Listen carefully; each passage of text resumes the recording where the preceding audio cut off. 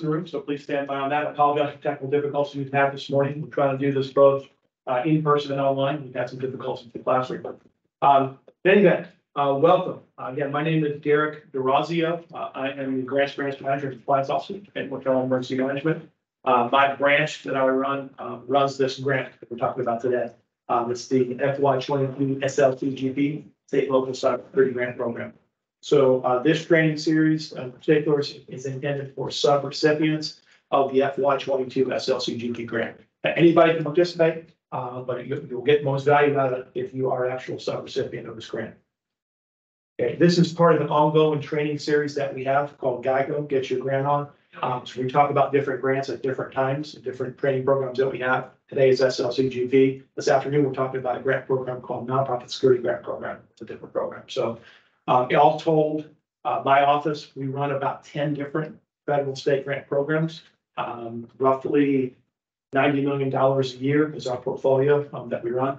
And this is one grant of those 10 grant programs that we run. FY22 SLCGP, you're looking at about $5 million for FY22. So we do about $90 million, about $5 million of that. So this is one of many responsibilities that we have. For SLCGP, the 23 grant program, and we get this right up front because the question always comes up. For FY23 SLCGP, the state of North Carolina was allocated a little over $10 million. So we doubled our award for 22. We are going to start soliciting sub-recipient applications, if all goes well, in December. So you can stay tuned to our SLCGP website, and we'll get information out when we start soliciting sub-recipients for that. It's doubling the money that we have. Currently with the 22 program, as you know, there was a cap of $100,000 on the award that you could apply for. We're probably going to at least double that cap in 23, so we're going to double the money. So it'll probably be a $200,000 cap, if not higher, for 22. Well, here today, talk about the 22 programs. So before we do that, we're going to start with some introductions. Again, my name is Derek DeRazio. I've been with NCEM since 2021. Started as a compliance officer, then picked up more responsibility joining the grants management branch. And at NCEM, we have what we call preparedness grants. And those are things that do not require disaster declaration. So as I mentioned, SLCGP, the Nonprofit Security Grant Program, Emergency Management Performance Grant Program, Competitive Capacity Building Grant Program, State Grant Program, CBCG, Homeland Security Grant Program, alphabet soup goes on. They do not require disaster declaration. They're designed to prepare y'all in the event we do have a disaster or an incident. These are grants to prepare you for that. Flip the switch, if we actually have a disaster and disaster declaration is issued, we have different grants that NCM offers. Public assistance is the biggest one, and it has a litigation grant program as well. They require disaster declarations. All told in NCEM, if you look at our total portfolio of grants, we do about $500 million a year between disaster and non-disaster grants. All told in our organization, we have over 20 major recurring federal and state grant programs. My office, branch manager branch, we run 10 programs where we're roughly $90 million a year. So do the math. We run the most number of grant programs, but the big money's in disasters, right? We do about $90 million of $500 million portfolio. So most of the money is in public assistance, natural mitigation. But we run the most number of grant programs. So we're called the grant management branch. So we don't do anything with disaster declaration grants, just non-disaster preparedness grants. All right.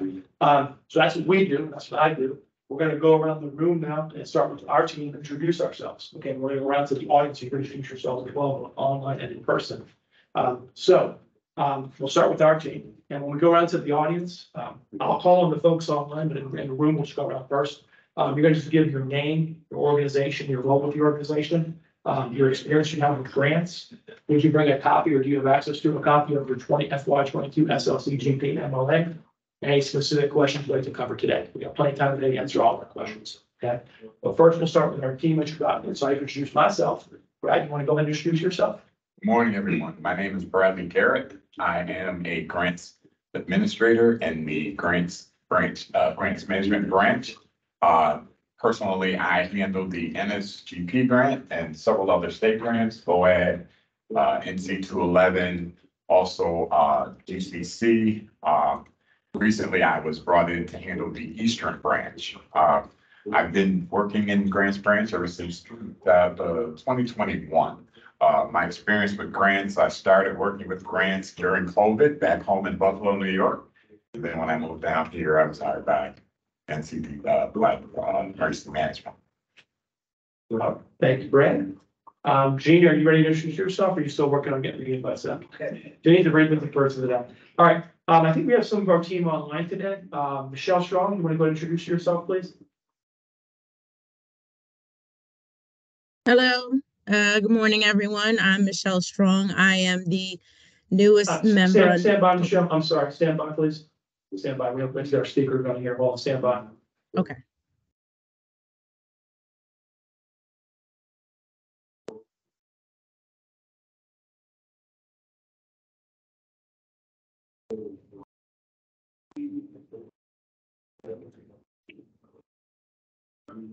Okay, Michelle. Can you go ahead and introduce yourself again? Okay, you can hear me, right? All good? Yes. Thank you. Okay. Good morning, everyone. My name is Michelle Strong. I'm the newest member on this team. I work with all of the central branch grants. Prior to this, my background is mostly in nonprofit work, dealing mostly with HUD grants. But prior to this, I did work with NCORE for a few years. And so here I am. Great. Thank you, Michelle. All right. Appreciate that. Lisa Patton, are you online? Do you want to introduce yourself, please? Good morning. Yes, sir. My name is Lisa Patton. I've been with North Carolina Emergency Management since 2012. My role is grants manager for the majority of our DHS grants, which include the Homeland Security Grant, as well as the Emergency Management Performance Grant. I mostly manage the portfolio in the Western branch, but we do all share responsibilities for state agency grants across North Carolina. Again, my prior experience has all been public service. Don't want to go that far back since 1991 with EMS, law enforcement, and fire rescue. Because of that and an internship that I worked at the local level, I recognized needs at the local level. So it better helps us to understand your needs and how we can assist you with these grants. Again, my experience with the grants in particular has been since 2012 with the grants team. Thank you. Thank you, Lisa. Janine, you ready to introduce yourself, or you want to stand by? Sure. Good morning. My name is Janine Charles. Actually, I think I'm the newest member, Michelle. I've been with the team since 2022. I work on federal and state target. Janine, I'm sorry. Did you mute your speakers on your mic? Then you. Yeah. We're back in some feedback here. Can you hear me? Okay. So I primarily work with state grants. I work with the capacity building, competitive grant program, CBCG. I also work with MPG. That's my newest grant, and I am partner to Brad in the Eastern Branch. So I assist him with all of the Eastern Branch counties and our suite of preparedness grants. So thank you so much. Glad you all could make it. Has everyone who's in the room received an invite yet? No. You sent mine to me early, so I shared with these two. Okay. Oh, that was nice. So, We haven't sure. okay. What's your name, sir? Steve Bennett. Oh, that's what I'm working on. Okay. I haven't received one. Okay, what's your name? Marcia Rhodes. All right. So for those online, did you hear Janine? And Did you hear Kendra Janine? Bradley. For those that are online, can you give me a thumbs up if you heard what I Janine need a said. link too.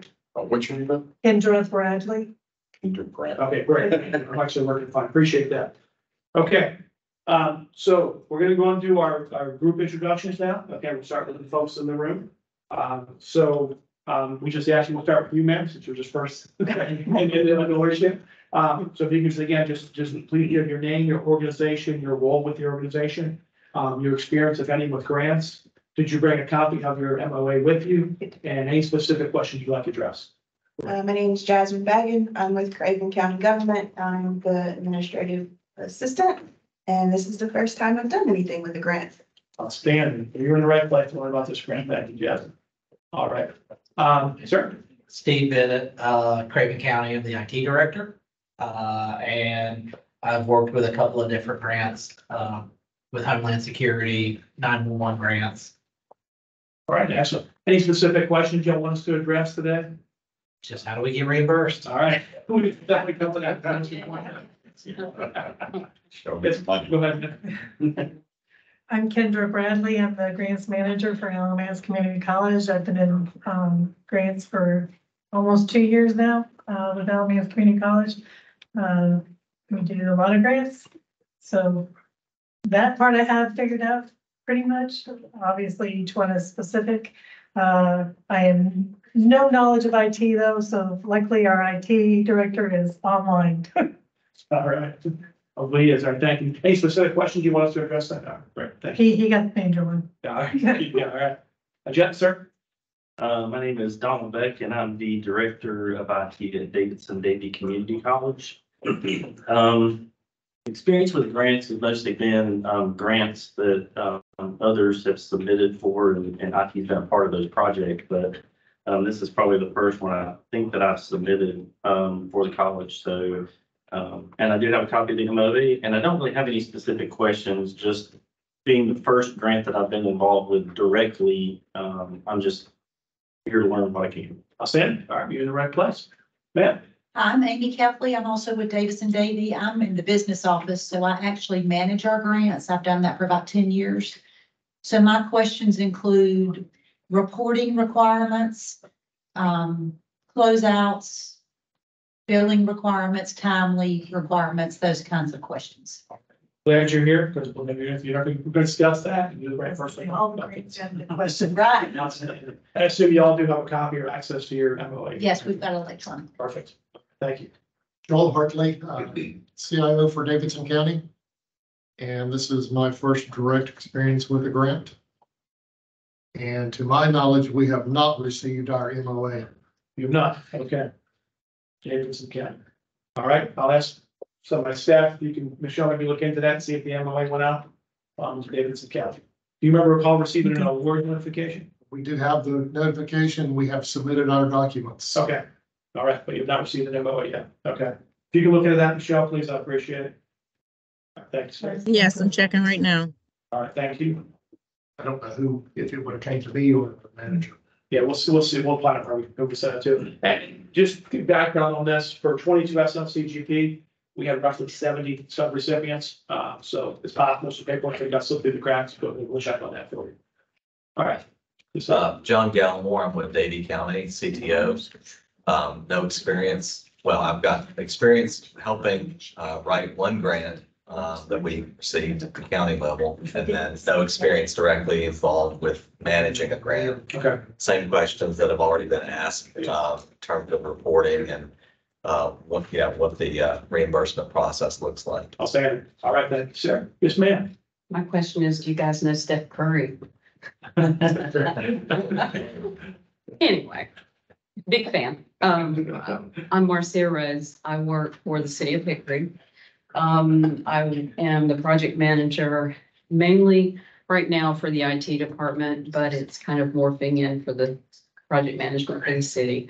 I have a background in project management for mainly with schools and districts on security, access control, attendance, the whole 9 yards, everything to do with students and security, safety of the school, that type thing. So I don't have a government background per se. So this is kind of new for me. I've only been there probably about 2 months now. So I'm brand new to the government side of things.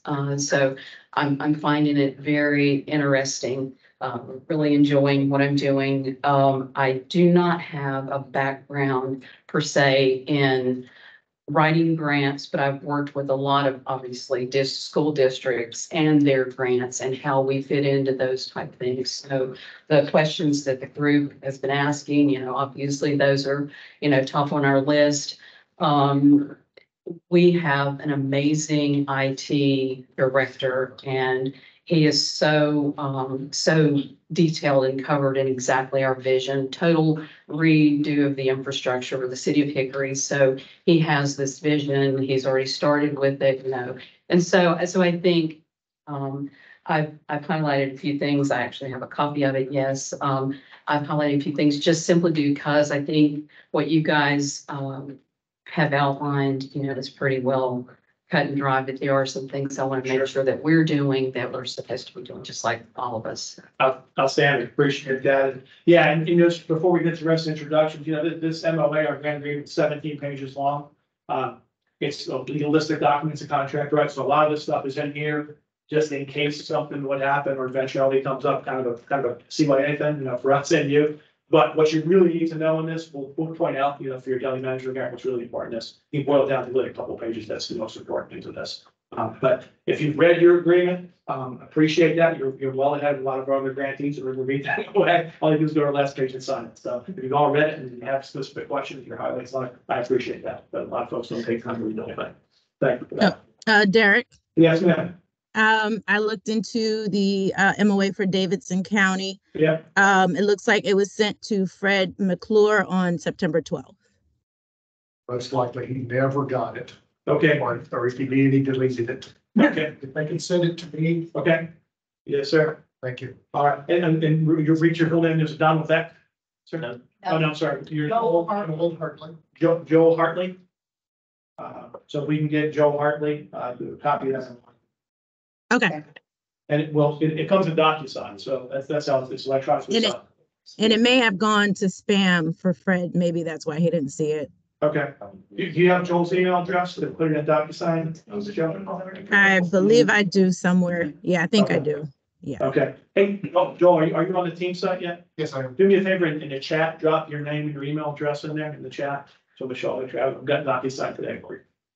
Put it in the chat for you as well, Michelle. Okay, great. Thank you. Thanks for taking care of that. Okay, we're gonna go around the horn online now, and I'm just gonna go right from the top of the list down, which I think is kind of alphabetical almost. So, Amy, it's a guess, whatever your last name is, Amy, you're showing first on the list. Yeah. Online participants, so if you go ahead. That's you. Okay, I'm sorry. Okay, Amy's already here. I'm sorry. All right. Is it, Sanford? Sanford Chancellor, are you online? Yes, good morning. Can you hear me? Yes, sir. Good morning. Yes, good morning, everyone. My name is Sanford Chancellor. I'm Chief Operating Officer at the State Board of Elections. We are actually a sub-recipient. Mecklenburg County is the main recipient, County Board of Elections. So I am fairly new to grants and this role. So I'm excited to learn a lot of things. And I do have questions specifically to, as we've turned in the application, if we notice adjustments to the amounts of costs, what does that look like? Because we want to make sure we're in compliance. Absolutely. All right, thank you.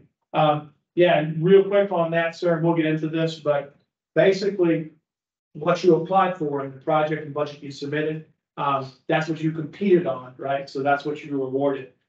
We do allow modifications, kind of minor scope modifications.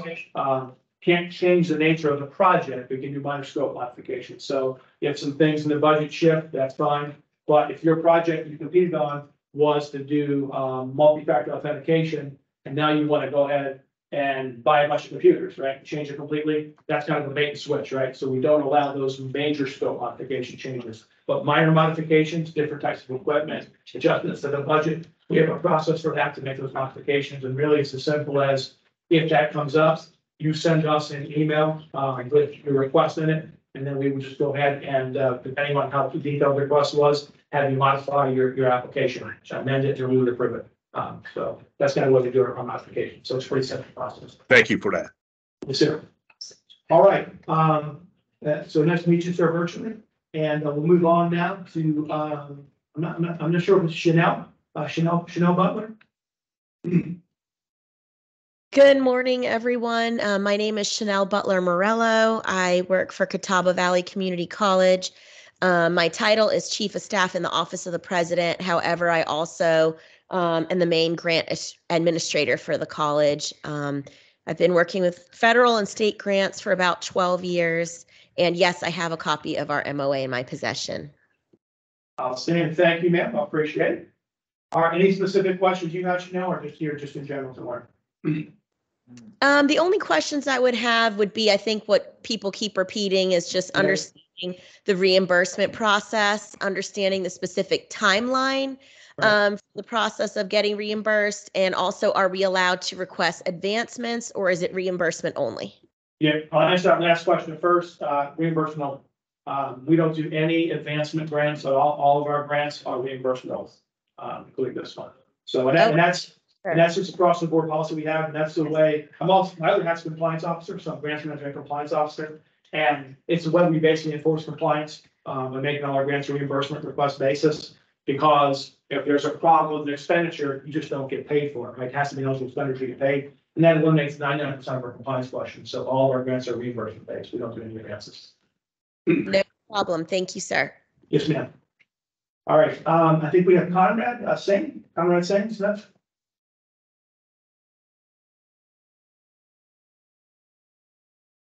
Conrad, are you online? Okay, we'll move past Conrad. Crystal Huffman.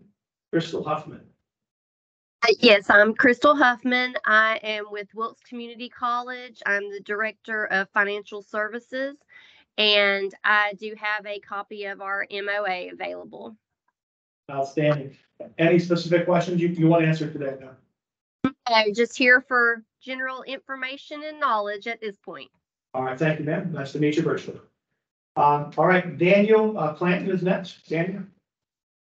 Good morning, everyone. I'm Daniel Clanton. I'm the Vice President of Technology and Innovation here at Catawba Valley Community College.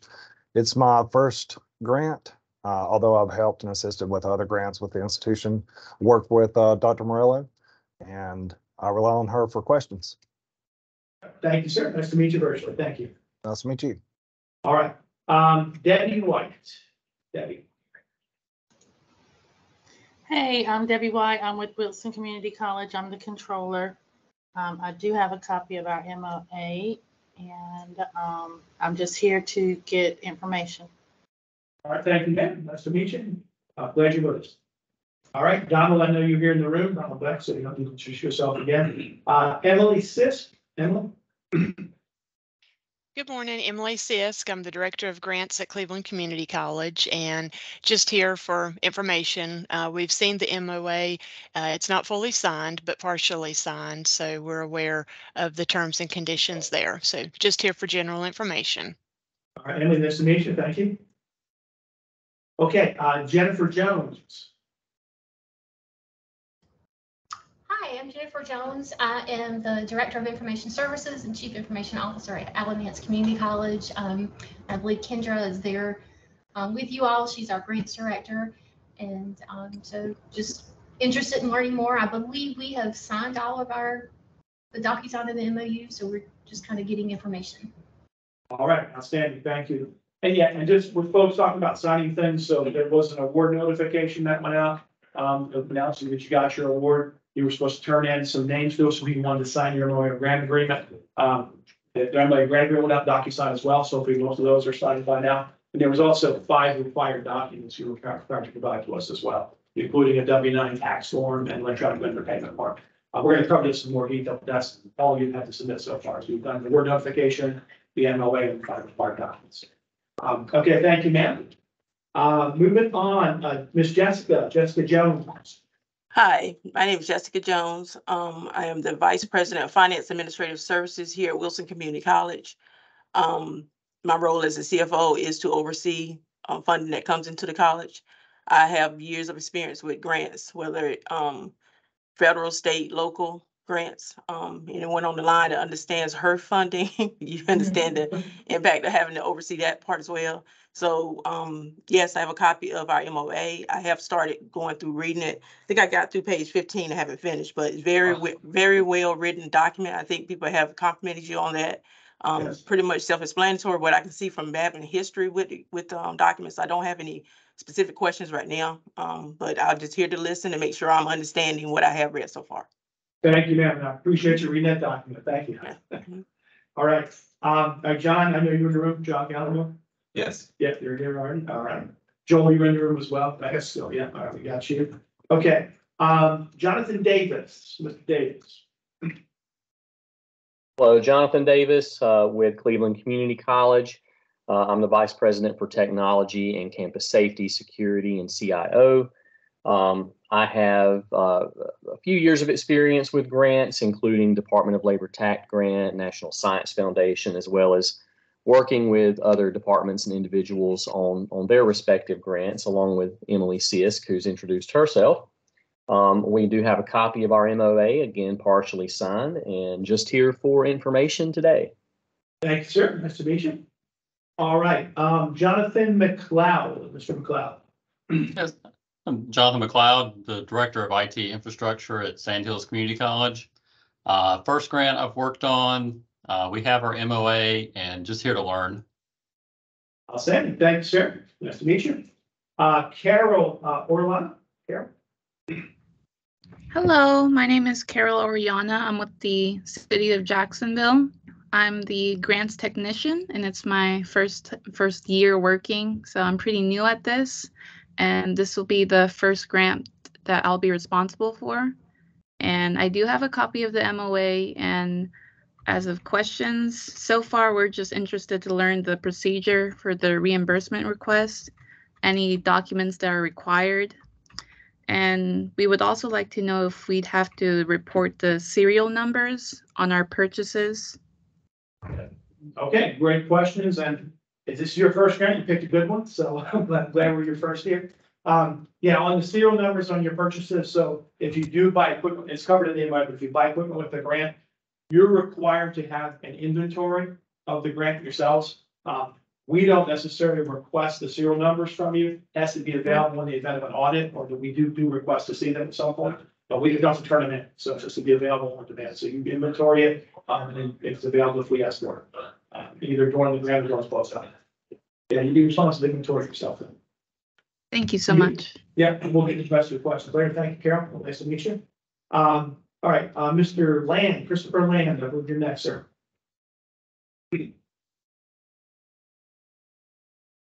Christopher? All right, maybe he stepped away. Derek, Yes. Christopher Land has put his information in the chat as well as Okay. Conrad Singh. Oh, they have, okay, all right. All right, the strong silent test. Chat didn't want to talk, all right, no problem. All right, Mr. Montrose, Lee Montrose. Lee, are you there? All right, Miss Rose, Marsha Rose. I'm here. I'm sorry, my Okay. mic was muted. I didn't realize. Okay. I'm the CIO at Richmond Community College. All right, thank you, sir. Any specific questions you have for us, sir? I'm just looking for tips on managing the grant. All right, and Marsha, you're here today? I'm here. All right, outstanding. All right, Michael Wingler, Mr. Wingler. Hey, I'm Michael Wingler, I'm Vice President of IT and Operations and serve as a CIO for Wilkes Community College. I do have my MOA, and I'm like the majority here, just trying to get some additional information on how to proceed. All right, outstanding, sir. Thank you. Nice to meet you. Paul Mosky. Paul.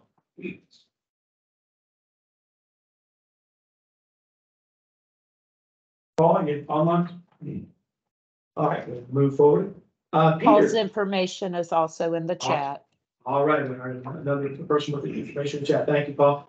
Peter Mihawk. Peter. Good morning. Yes, Peter Mihawk, Alamance County Grant Administrator, and currently administrating an EPA Brownfields Assessment Grant. And I also take care of all the ARPA projects and reporting for the county. And I have experience with FEMA's 406 hazard mitigation proposal, their 404 hazard mitigation grant program. I have a copy of the MOA on my desktop and no questions at this time. All right, thank you, sir. Nice to meet you. Cheryl Smith. Cheryl. Good morning. I actually go by Kelly. I just have to confuse everybody by my email tag. I am the grant writer for Mainland Community College, and I am taking massive notes for our IT and finance individuals who could not make it to today's meeting. They had prior obligations. I do not have a copy of our MOA. I did receive our grant award notification and submitted the documentation, but I have not seen the MOA. Okay, and what organization were you with again, ma'am? I'm sorry, I didn't catch that. Mayland Community College. And that's my assignment, so I will check on that for you, Kelly. Thank you so much. I appreciate it. All The right. other questions that I have are just Yeah. related to reporting and reimbursement. Sam? Thank All you right. so much. All right, thank you. And recent times, we'll try to get you that MOI if you don't have it. We'll try to get that to you. All right, Steve, I know you're here. So we're going to cover you. I think we have Tanisha Rhymes. Are you Good online, morning. Tanisha? Yeah. Good Yes, morning, I'm here. Okay. Yes, my name is Tanisha Rhymes. I am the IT manager for Robinson County. Have zero experience with grants. This is our first one receiving. Don't really have any questions. We do have a copy of our MOA and it has been signed. Outstanding. All right, okay. All right, thank you. If this is your first grant, again, I think you picked a good one, and we're going to certainly, certainly make sure you know what you're doing before you leave the presentation today. So thank you. All right, I think we have maybe a guest online. There's somebody in the room, maybe. Did we miss? College. Okay. So this is Susan Weekly from Wilson Community College. I'm the AVP CIO of IT. And I have zero experience with grants. We do have a copy of our MOA, and I'm just here to listen and learn. All right, outstanding. And again, we'll make sure you know everything you need to know about this grant. All right, is there anybody else that we missed online? All right, great. Well, we have a very eclectic bunch of folks here, which is outstanding from all across the state. And I think we have a pretty good idea of what we're going to cover today. So thank you for all that input and information. Brad, next slide, please. Okay, so I think we've already talked about this, but this is part of the Get Your Grant on Training series. We've done different trainings throughout the state and throughout the year. Our next training is going to be at the 2023 NCMA Fall Conference in Wilmington, North Carolina, which is in the middle of October. NCMA is North Carolina Emergency Management Association. So we're doing a presentation there. And that presentation is going to be on generically competitive grants and how to maybe present a more competitive application in some of our competitive grant programs. So we've talked about that. Then we have some follow-on workshops after the conference and specific grant programs. If you're interested in that, you can just Google NCMA or G, get you the information. That's our next series. All right, we already covered our portfolio of grants that we talked about earlier. Again, if you go to our website, if you just Google NCEM grants, you will see all the information about our entire portfolio of grants on there. There's a link on the right side of the page for portfolio of grants. You'll see all the 20 grants I was talking about, along with the amounts and some of the specifics on each grant program. Okay, so. Derek, I yes, apologize if I may take a minute. Kelly, if you'll put your email address in the chat, I will send you that MOA. It's currently in the DocuSign signature process. And Lisa, can you do me a favor? Can you go ahead and post a link to our portfolio of grants to that website? I can. Yeah, you put that link on there for everybody to see. And that gives you an overview of all the grants that we have through NCM. All right, so we're going to start with a brief introduction of the grant life cycle. Okay, and this is a grant life cycle for a federal grant, which SLCGP is a federal grant. Okay, so with a federal grant, specifically federal grants through DHS/FEMA, that's where we get our money from. NCEM, Emergency Management, is the pass-through entity for the federal grant. Okay, so FEMA, DHS will publish a notice of funding opportunity in the Federal Register. We'll get that notice of funding opportunity. We'll look at it, and we as a state will then apply. Okay, so with SLCGP, you see the FEMA NOFO. Okay, some people get confused. Local governments think they're supposed to apply directly to FEMA. No, they're not allowed to do that. Okay, only the states and territories can apply to FEMA. So we submit an application on behalf of the state of North Carolina. Then we get an award on behalf of the state of North Carolina, and we sub-award that money out to eligible sub-recipients. So FEMA, we get federal government publishes an NOFO, state applies to work, we get a state award. So that's the center box you see on our diagram here. Okay. So then starting at 12 o'clock on our diagram, you'll see the green applications triangle there.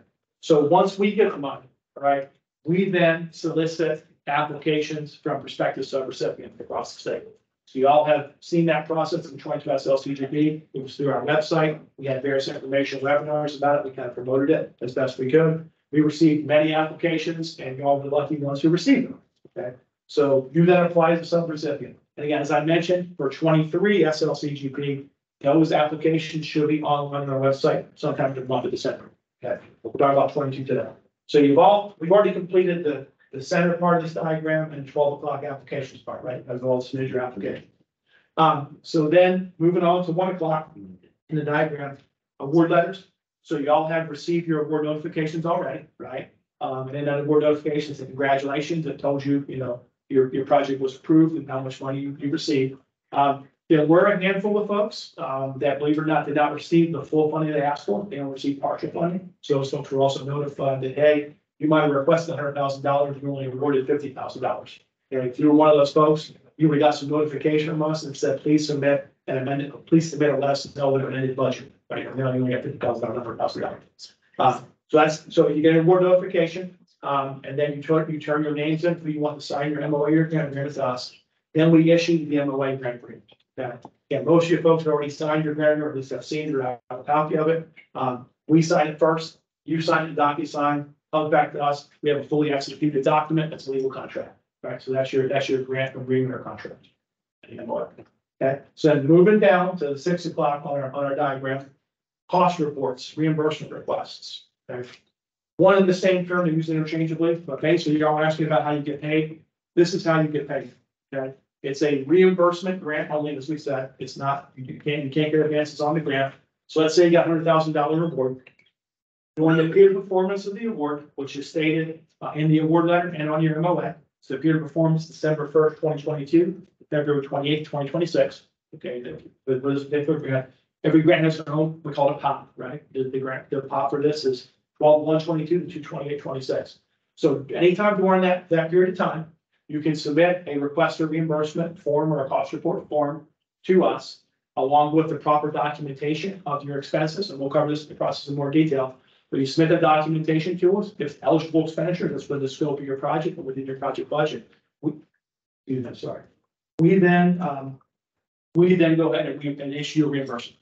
And they're all electronic payments, right? To get us all electronic vendor payment for it. That's basically it. You'll fill out a form, attach the appropriate documentation after you made the expenditure, and then submit it to us. By submit to us, there's an email box, an SLCGP email box. We'll submit that request to, and we'll go ahead and then pay you electronically.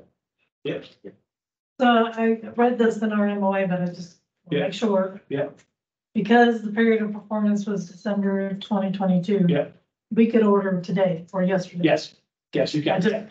Yeah. Wanted to hear it straight. Yes, you can. Yeah. You just, the only thing is, you can't actually get paid, right? It's the reverse until you execute your MOA, right? You can submit eligible expenditures dating back to December 1st, 2022. Right? That's the period of performance. So that's basically the process. So you're here to call the cost report, request for reimbursement. It's one of the same thing.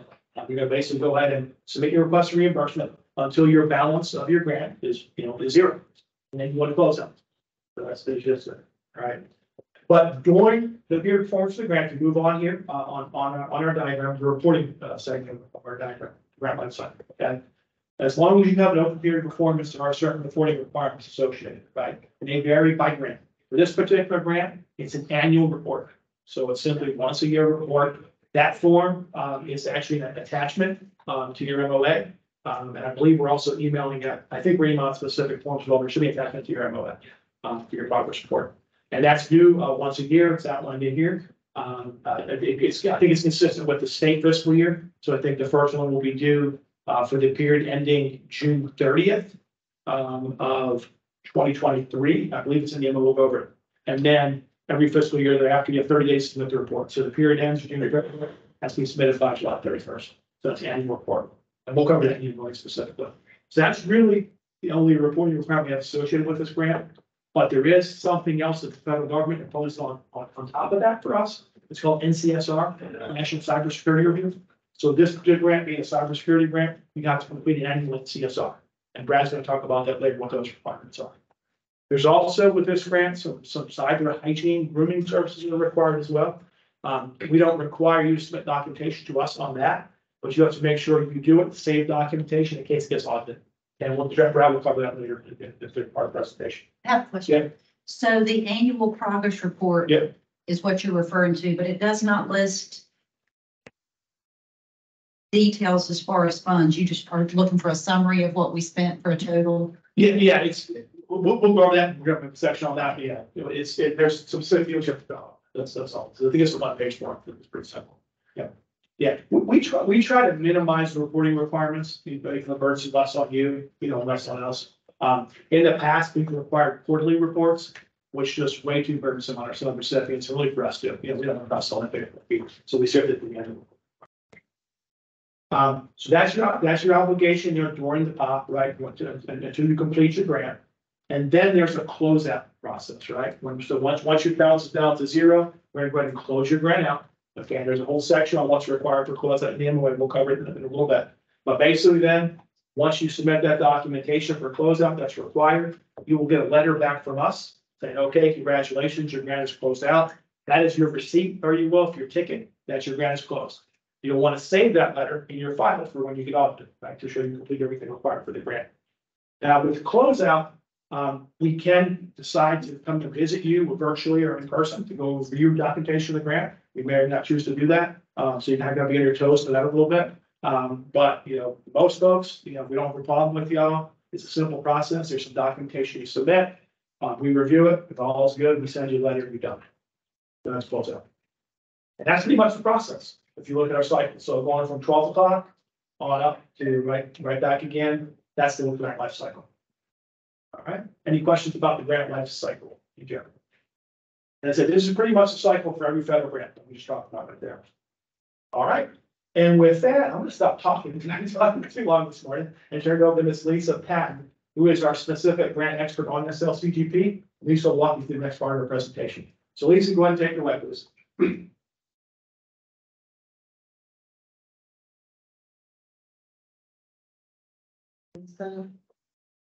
Yeah, we can't hear you, Lisa.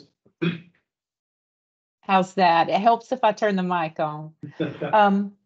Good morning again, everyone. I'm Lisa Patton, and again, I'm listed here as the subject matter expert, but I believe that's only because I've been watching this grant since its inception, and the expert part came with coordinating our cybersecurity folks at NCEM to speak to our director to make sure we were in line to take the responsibility of being the SAA for this grant. And I'm going to go ahead and turn off my camera for bandwidth purposes so we can begin the presentation from here. And may I just ask, I had a little trouble hearing, who are our folks there on location from City of Hickory? Marcia Rhodes. Hi, I'm Lisa, and I am your grants manager. And I just want to say that I live close to the City of Hickory, and I'm also a Steph Curry fan. Now we can amazing. Now we can begin the slide deck. I did want to take 1 second to also recognize a grant team member who also has a split role with our IT department, and that's our database manager, Jeff Cox. His previous work in grants gives him the background to know our needs when it comes to these grant documents. Jeff frequently updates our grants database on a regular basis to meet the needs of the team, and we would not be able to do this job without him. I think recognized on our slide deck is Felicia Johnson, our administrative assistant. Her responsibilities include federal financial reporting and procurement for our team. Her most important task as it relates to your grant award is ensuring that those 5 documents, 5 required compliance documents are submitted properly, which she sends on for filing at various departments. And Michelle Strong will be speaking to these 5 documents further in this slide deck. But just of most importance of what Felicia files is that electronic vendor form, because this is the form that ensures your reimbursement for your grant expenditures are made. So with that, we will go on to this first slide and discuss the purpose. Hey, Lisa, if I can jump in real quick, I'm sorry, I forgot to mention earlier. And we're open to take questions at any time during the presentation. So if you're in the room, just raise your hand. If you're online, raise your virtual hand or put it in the chat.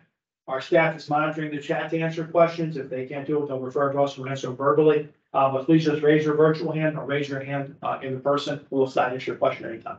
Okay? All right, go ahead, Lisa.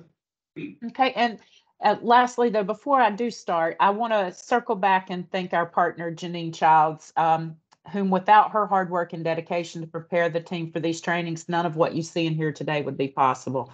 Janine's worked tirelessly on putting this entire training platform together, and we greatly appreciate her. All right, so the main purpose of the state and local cybersecurity grant program is strengthening cybersecurity practices and resilience for our state, local, tribal, and territorial governments. It's an important homeland security mission with the primary focus of this grant. Through this funding, it enables us to make targeted cybersecurity investments in state and local government agencies throughout North Carolina, and thereby improving the security and critical infrastructure and resiliency of the state. We can move on to the next slide, please.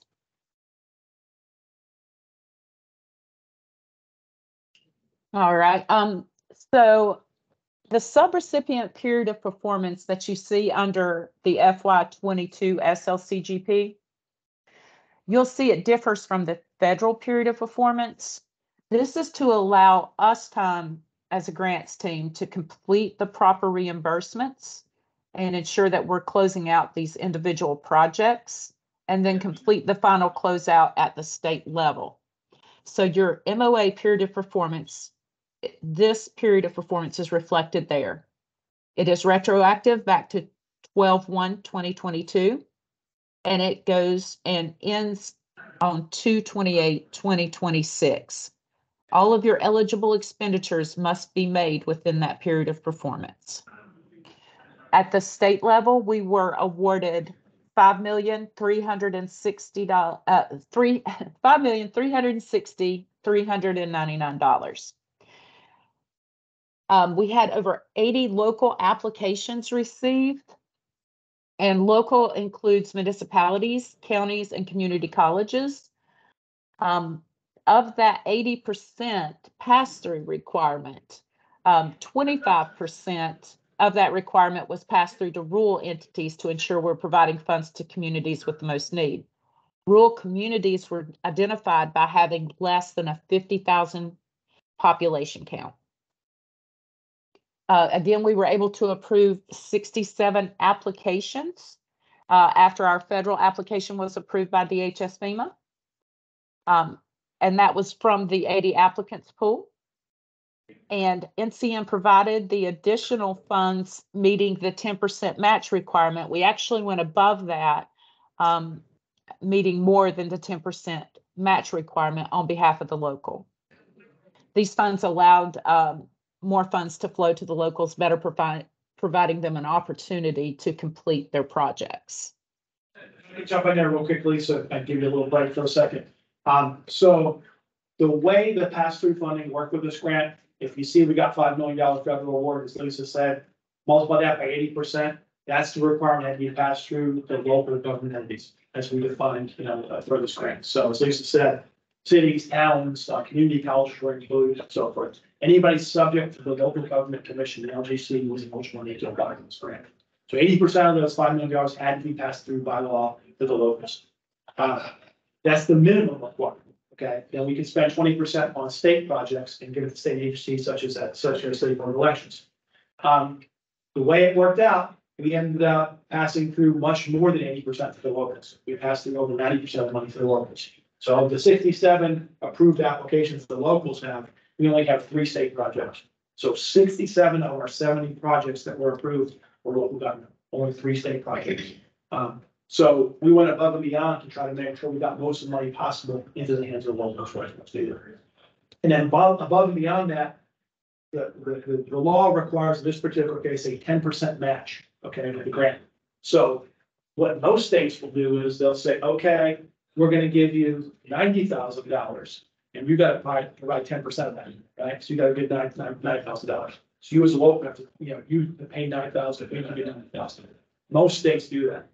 We don't do that here. Thankfully, we have the funding to provide the match on behalf of the local government, the subs together. If you have no match requirement for this grant at all, we cover that with FEMA.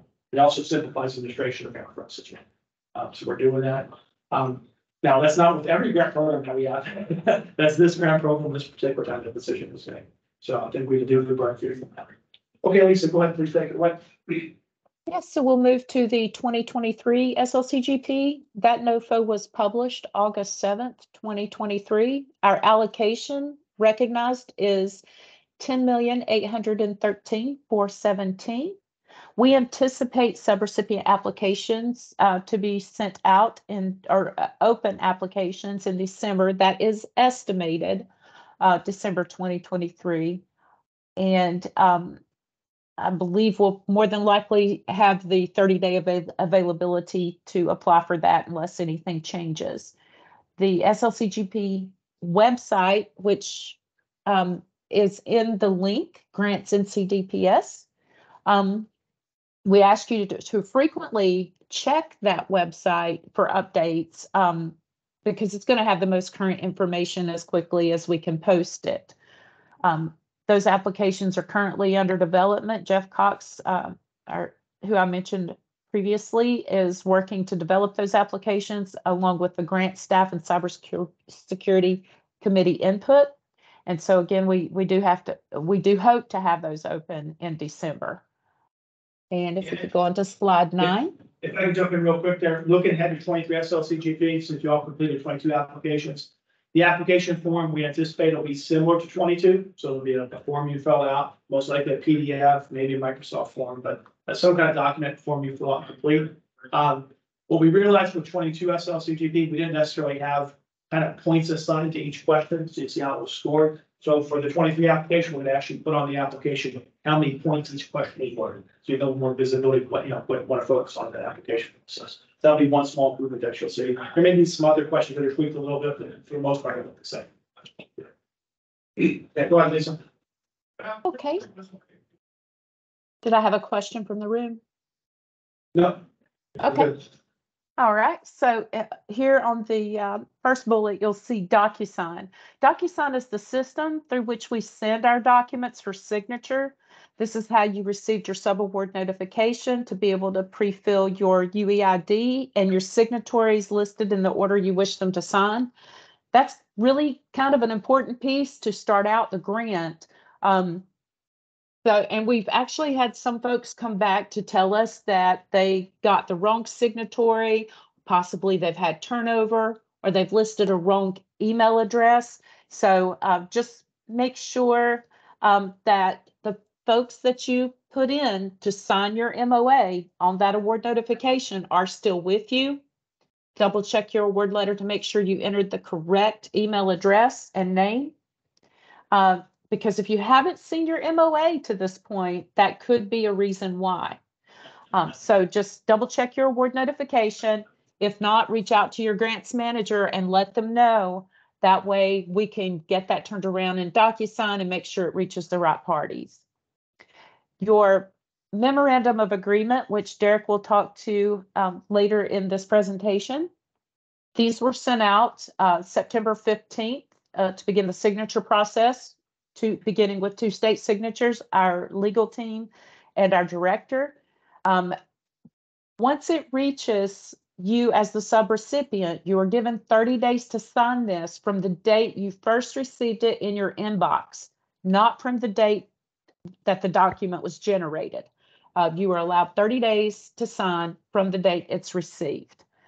And as of this morning, we have 42 of those MOAs have been fully executed and returned to NCEM. And at last count, before this presentation began, we have 25 remaining to be fully executed.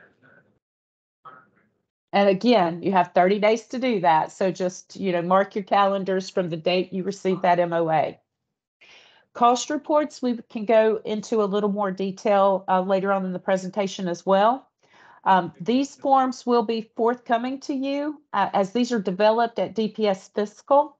So we take your fully executed MOA and a form and send this off. So we have to wait for that cost report to come back to us before we can send that to you. You will be receiving your cost report either from your grants manager or possibly from NCEM Grants 1. And that is the inbox that is monitored by our Administrative Assistant Felicia Johnson. We ask that you do please allow 30 days from the time you fully execute your MOA to receive your first cost report to fill out. And it's just because, you know, we have a lot of these coming in. We have to give fiscal a time, allot them enough time to get them prepared to be sent back out to you. Okay, and so the annual progress reports. These are attachment 2 of your MOA, and they reflect your due dates in 2024 and 2025. So if you'll take a look at those progress reports, again, those are attachment 2, and that will, Derek will speak more to those as well. But those will show you the due dates and kind of guide you on what you need to report out on. Site visit closeout reporting. Okay, so you need to be prepared in the event that you are selected for an in-person site visit. Your files should include all documents that you've submitted to us. This includes a copy of your award notification, your MOA, your originally submitted application, cost reports, annual reports, and a copy of the 5 required documents, including your procurement policy. And any other documents you feel pertain to purchases, anything like that. And again, Derek will speak more to those site visit and closeout reporting requirements as he goes through the MOA. All cost reports, annual reports, and any cybersecurity programmatic questions should be sent to the SLCGP at ncdps.gov inbox, which is also in the chat. Thank you, Janine. These cost reports and annual reports are reviewed by the programmatic team to ensure that the project scope of work and expenditures meet the requirements. Then they're sent to us as the assigned grants managers for processing and filing to complete your reimbursement processes and filing processes. And the reason they do that is because our cybersecurity programmatic team, obviously, they are strong in cybersecurity skills, and we are strong in grants manager skills, and we don't always speak the same language, but we work together to make this happen. Lisa, if I can jump in, if I can jump in real quick, sorry, just go back to that previous slide, Brad. Good. So a couple things. Lisa mentioned annual report progress in the MOA, and we've got some questions about it. It's an attachment to your MOA, but also if you look at page 3 of your MOA, page 3, paragraph 6C, that lays out the schedule of when those annual reports are required. So basically for this grant, as we already mentioned, the period report is consistent with the state fiscal year. So the period report would be through 6/30. Then you'd have them due 30 days after that. Schedule set for that. The first one will be 7/30/124, then 7/30/125, and then final reimbursement request. That's it in the MOA. The other thing I want to point out, basically, as you see, when you use this SLCGP email box of DocuSign to kind of manage this grant right now, that's great. It's simple for y'all to use, but that's not a sustainable way to do business for us as an organization. So we are shifting to an online grants management solution called Salesforce.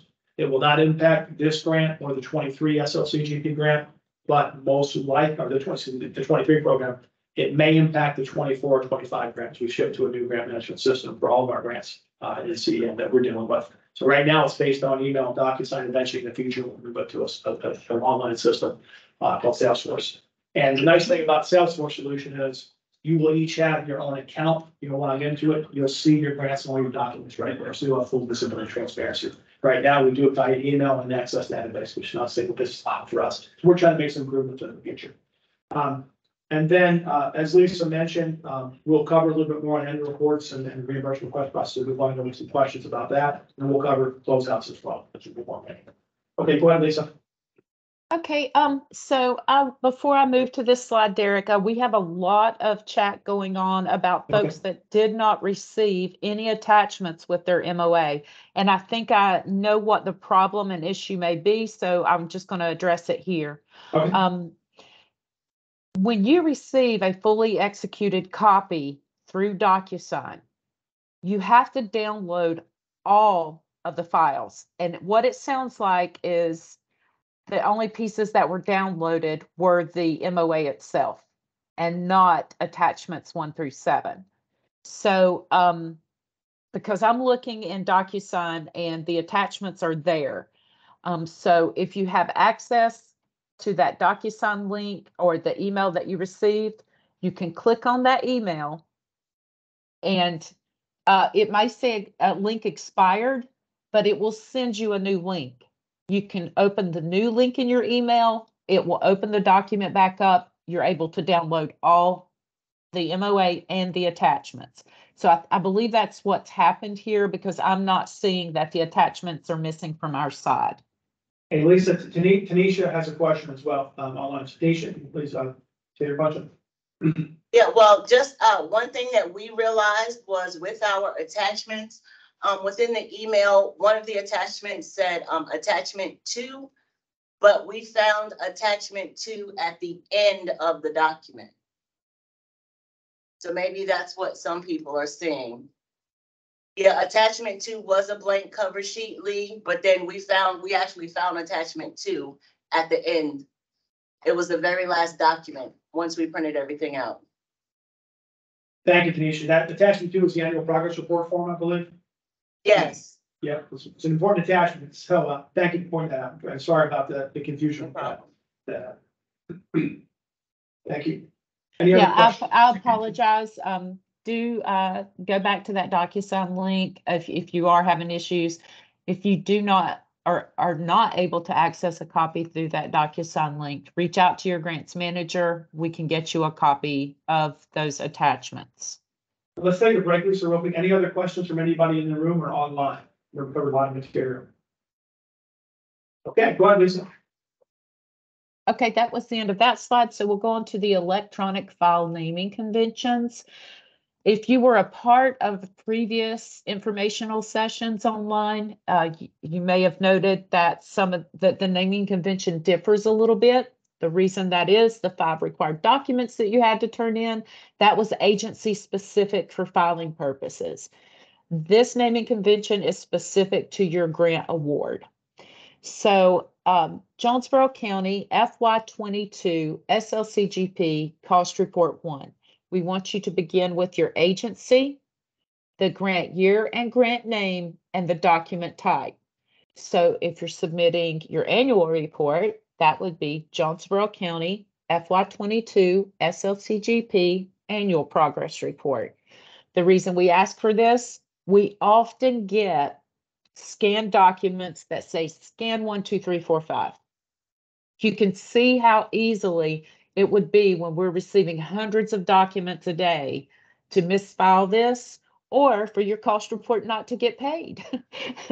So it's very important that you follow this naming convention for any documents you submit, even if it's a question. If it's a question regarding FY22 SLCGP grant side, please put that in the subject line of your email. This way, if you apply for FY22 and God willing, you're awarded for that year as well, we can keep these 2 grant years separate because these 2 grants are gonna override one another. So you just want to be sure that you're asking the right questions, the right grant year, and the right document.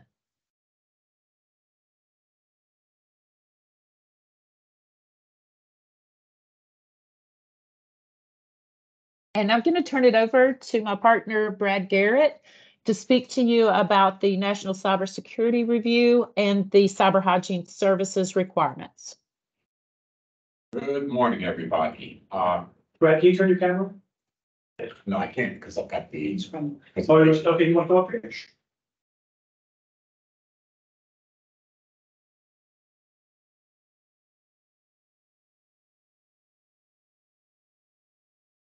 Good morning, everybody. Once again, my name is Brad Garrett, and I'm the grant manager here at Grant Branch. I'm going to speak to you about the special requirement for this grant. It is a requirement of the grant that you do a national cybersecurity review. It's a free, anonymous, annual self-assessment of your cyber situation. It's annual reporting period, and it starts October the 1st, and it runs through the end of the following February.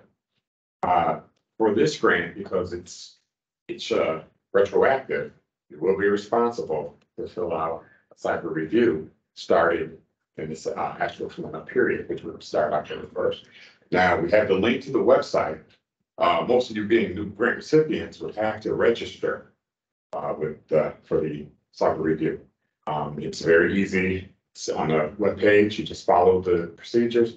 Once you finish it, there's like a bunch of questions that they ask you about the situation with your cyber review. Once you finish it, you can print out a certificate, completion certificate. And what we ask is that you send that certificate to us so we can have it on file, because sometimes there might be a question of where did you do the cybersecurity review? So then we have the certificate on hand that we can show that it's been completed.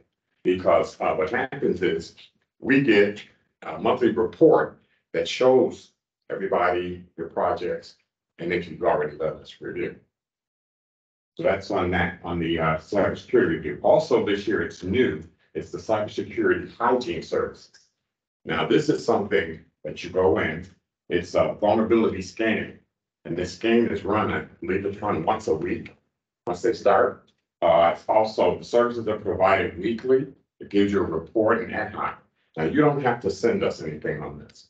It's just the fact that it is a requirement for the grant that you do this. Now, we also have the link for that one. And I believe what you have to do is you have to send an email from your organization. And then what happens with that email, they send you back information about how you go for the scan. And then that's how they do it. Any questions? Thank you.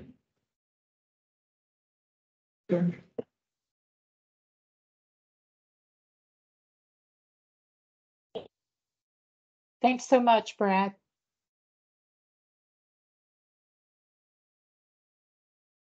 And now we're going to turn it over to my partner, Michelle Strong, to discuss the 5 required documents.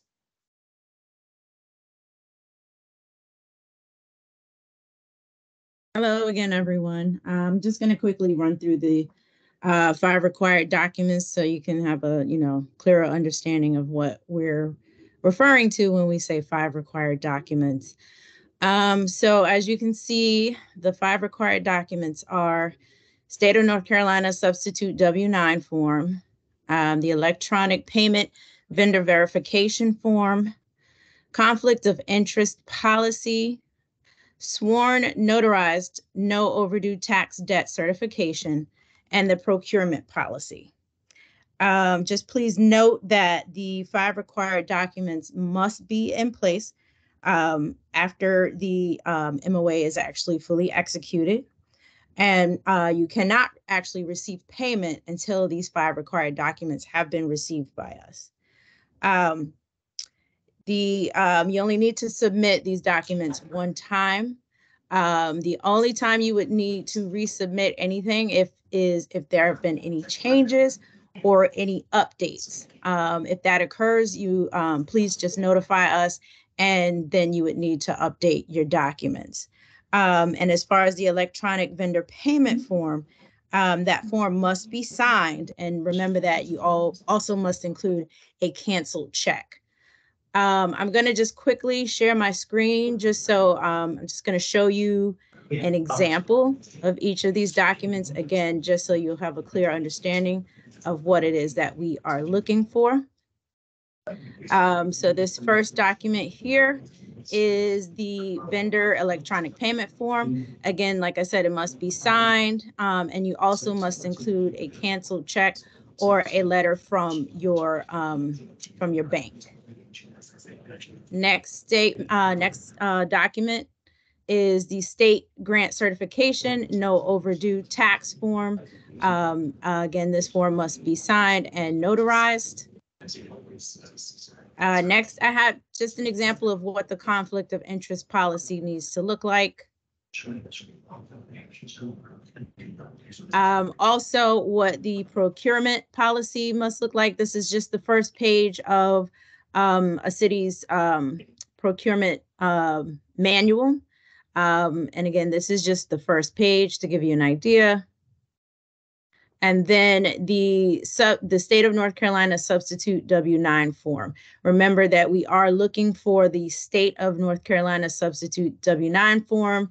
Don't get it confused with the federal IRS W-9 form. We do need the state of North Carolina substitute W-9 form. Michelle, Yes. could you go back to the electronic vendor payment form and show them where the email address is?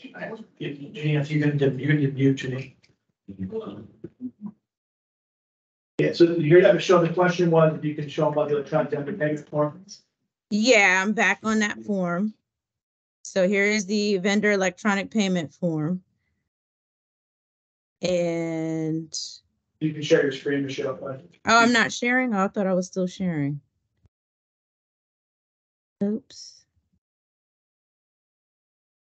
Okay, can you see it now? There we go. Okay. And what were you saying, Janine? The email address?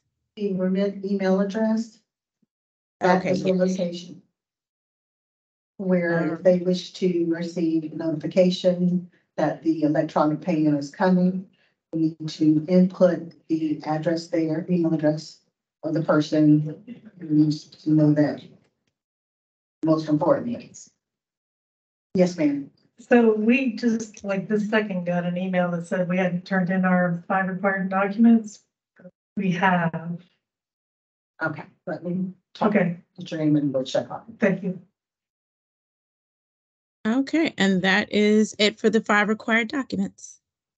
Okay, thank you, Michelle, and thank you, Brad, before that, for that information. Just for the good of the group of everybody, just harkening back to the actual specific MOA. Brad was talking about the NCSR requirements and cyber hygiene requirements. Every MOA, you're following along at home. Page 3 of the MOA, paragraph 6 Delta 6D lays out the NCSR requirements that Brad just talked about and the specific dates that the NCSRs are required. The first NCSR is for 2023. It's required to be completed starting now and running through 2/28/24. So you have from now till 2/28/24 to complete the NCSR, your first one that's required. And as Brad said, we ask that you do have a completion certificate once you complete it, as evidence that you have completed that each year. We just received an email from a group called CISA, C-I-S-A. They're the group that runs the NCSR, and they just announced to us that they have opened the NCSR for this year. So it actually opened a couple days early. So it's open right now. Brad's going to go ahead and cut and paste, I believe, right, the content of that email into the chat. You'll see it. And it gives some more information about how you can log on if you're a first-time user, how to register. If you have an NCSR already on file from last year, apparently there's a way you might be able to import your data over, so you have to do it again. So that's in this email, so it's a new feature they've had. So Brad's going to post the text of this email into the chat so everybody has it for the NCSR. And then if you read in the MOA, so that's the first NCSR. Second one will be for 2024. Again, you'll complete that from 10/1/24 to 2/28/25. Anytime within that time frame, say your completion certificate. The third one will be 2025, 10/1/25 to 2/28/26. And then the fourth one will be for 2026, between 10/1/26 and 2/28/27. So more NCSRs that you do for this particular grant. Say your completion certificate each year. Okay. NCSR is also required for another grant program that we have called HSGP, Homeland Security Grant Program. Some of y'all may have received that grant as well. If you already do the NCSR for HSGP, you only have to do one NCSR a year. So one NCSR counts for both HSGP and SLCGP. If you get both grants, you don't need to do it twice. And that's also explained in this email as well. We're posting it to the chat. Okay. So if you have HSGP, SLCGP, do it once, say the certificate, it counts for both grants. All right, Brad will get that information in the chat for us. And then on the 5 required documents that Michelle described in great detail for us, so thank you, Michelle. That is on page 3 as well. Paragraph 6, Bravo, required documents. And the MOA itself, when you see it online, it's got active hyperlinks to the actual forms you have to fill out. So that state W-9 form that Michelle mentioned, that's a link to the state W-9 form. It's actually called substitute W-9.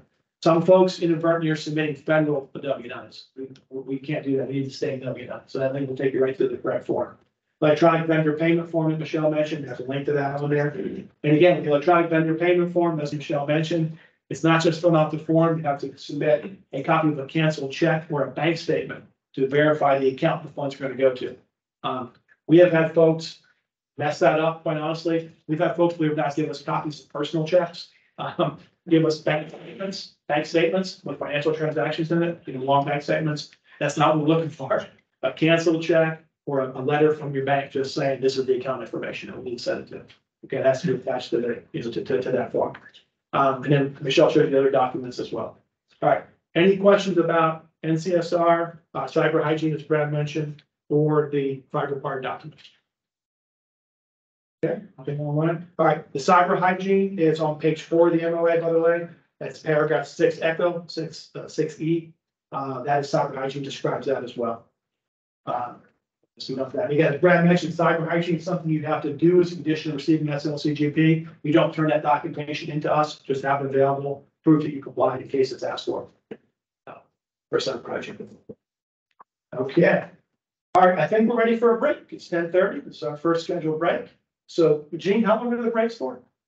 10 minutes. 10 minutes. All right, I'm going to put a Google timer up on the screen for those that are following at home. We're going to take a 10-minute break and reconvene at 10:40. Thank you. I'm going to put this on mute here. I'll put a 10-minute timer out.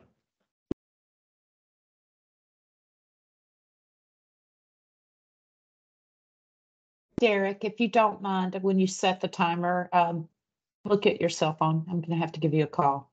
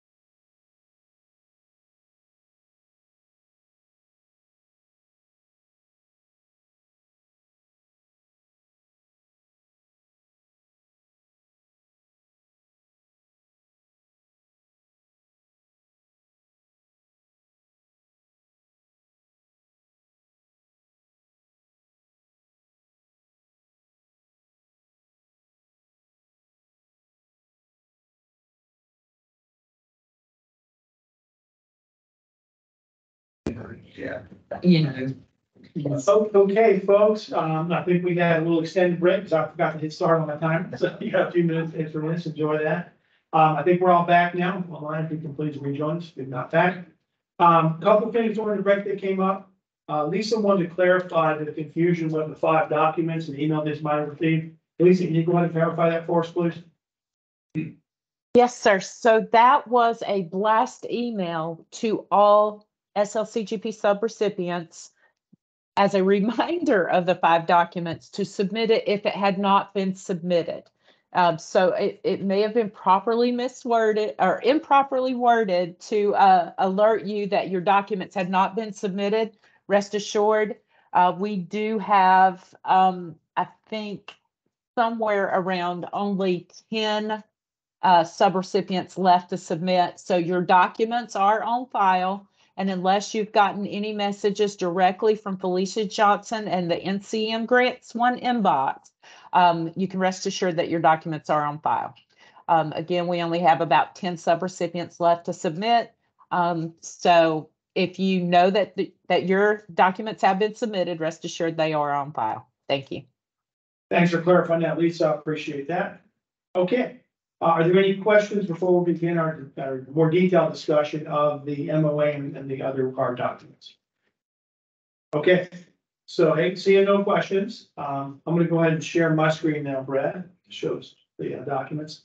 Before we talk about the MOA, I do want to just bring up, and I'll share my screen here to do that. Everybody can see it. Okay, can you give me a thumbs up if you can see the document? It's actually the award notification, sub-award notification. You good on that? All right, excellent. Okay, so I just took the sub-award notification here and blacked out some of the specifics, so it looks more generic. But before you got your MOA, right, you should have received this sub-award notification. And just want to point out at the top of the sub-award notification, you'll see the period of performance, the project title, the amount of the award, and our MOA number, right? Right at the very header at the top, or right-hand part of the document. So basically, that's outline, that information is transposed to your MOA, right? So that's telling you in advance what your performance is going to be, how much you got, and what you were awarded. Okay. And then here it talks about some other information. You have the documents, the 5 documents that are required. Provide your UEID, right? That's a requirement to use any federal funding. You have to have a UEID, and then the names of folks you want to sign your MOA. Because this is the first document you received saying congratulations, you received an award. Okay. I think there should be no questions about that. It's pretty straightforward. Okay. So then we'll get your MOA. Let's put it wrong.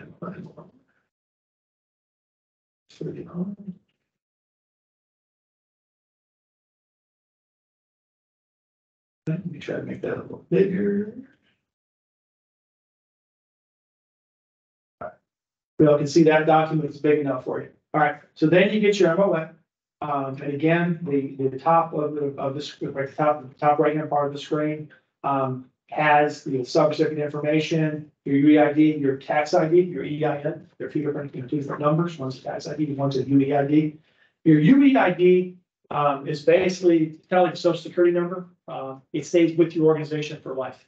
Doesn't change, it's always the same. So anytime you apply for a federal grant, that's your UEID, that's how they identify you. So that never changes. That's why they ask for that. Then you have the amount of your award and period form. So all that comes over from your award letter. And then what happens is that application you submitted that got approved, as your award, that becomes attachment 1 to the MOA.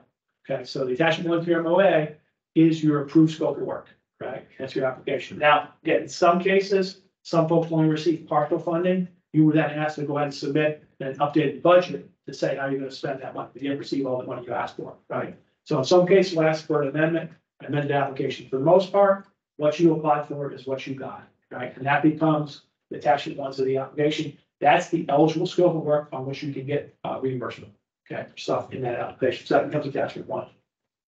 Then we go on with the MOA. Again, it's 17 pages long. I apologize. It's a legal requirement. It's a contract. A lot of this stuff, again, will never ever come up, right? But just in the event that it does, it's covered in the MOA, right?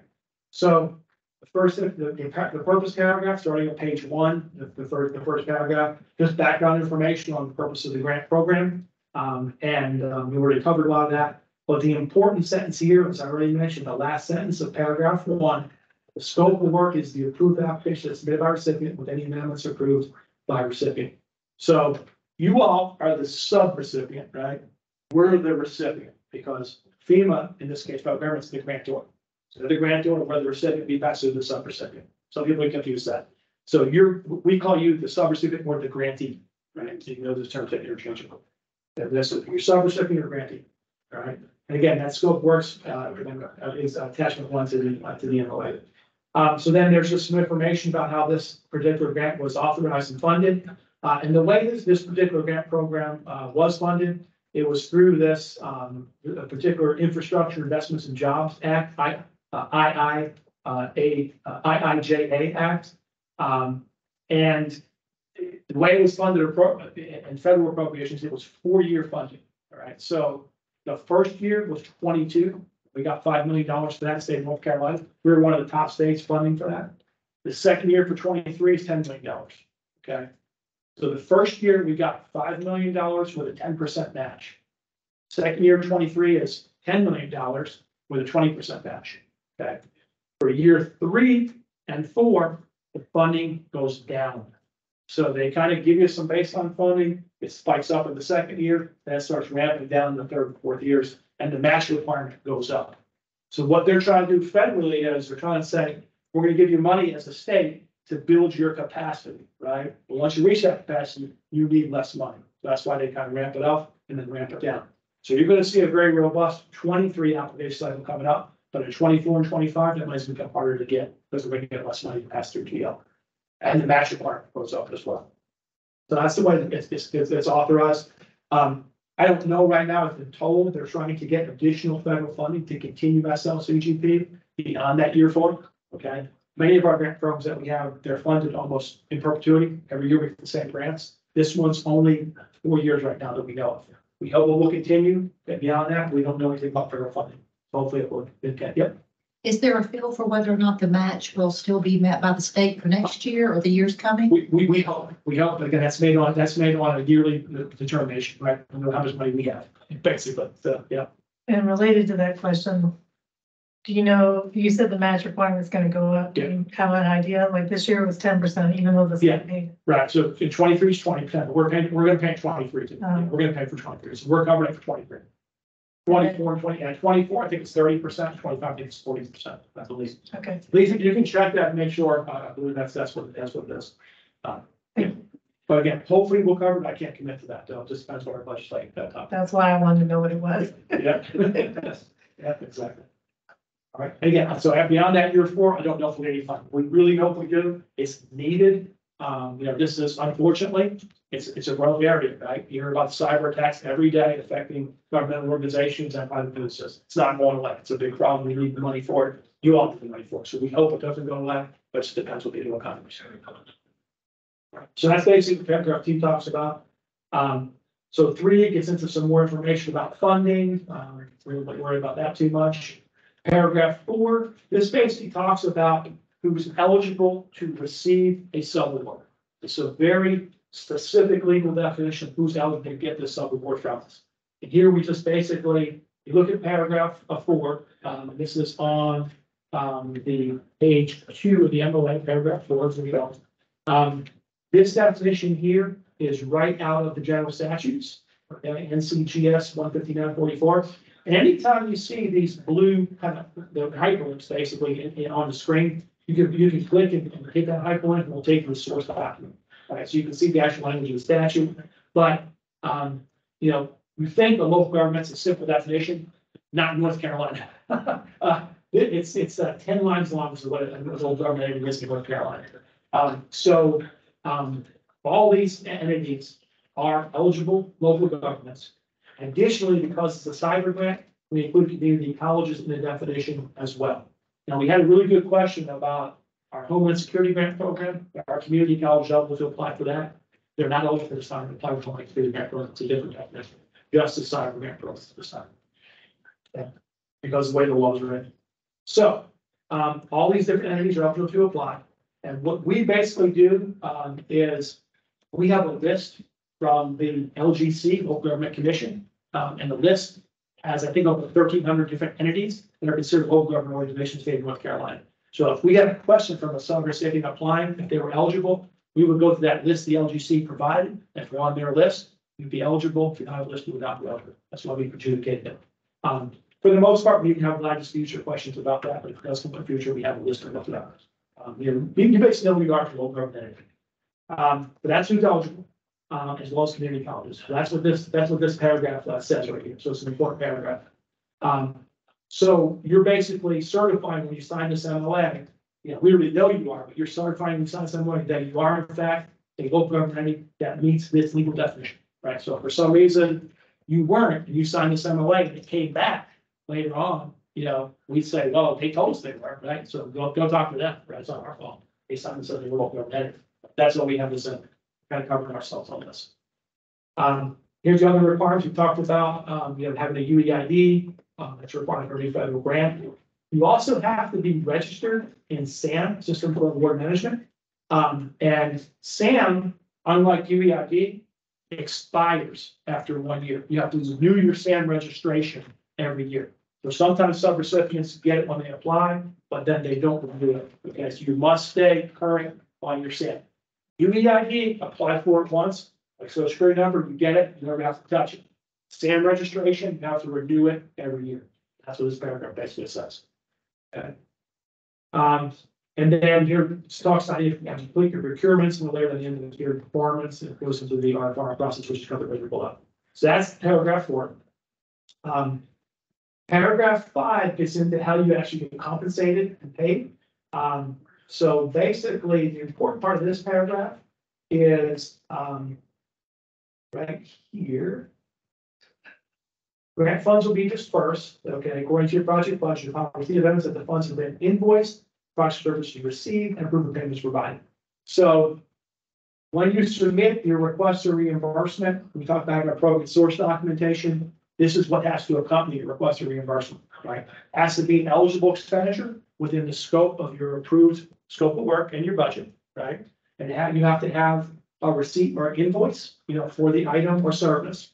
Then you have to have proof that you actually paid that invoice or receipt, right? So you can't just send us an invoice that you were billed for. You have to show it was paid.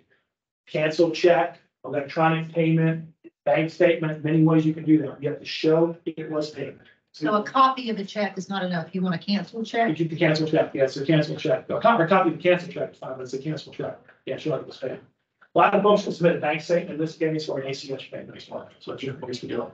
But we need to show it because not saying y'all would do this, right? But in theory, somebody could just submit a bunch of invoices they never pay, get reimbursed for something they never actually paid. So the federal government says we have to have not just invoice, but proof of payment as well. Okay. So it's very important to have both of that.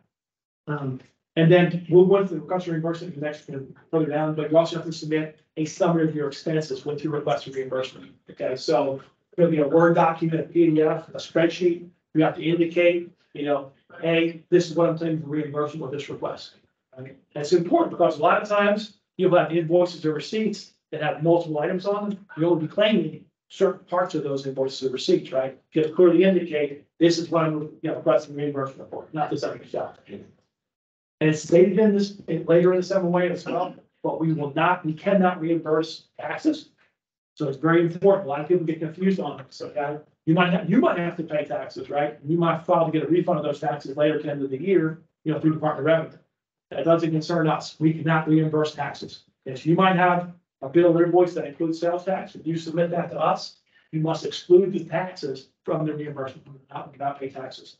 So if you paid $110 for something, $10 with taxes, we can only reimburse $100 off to the item.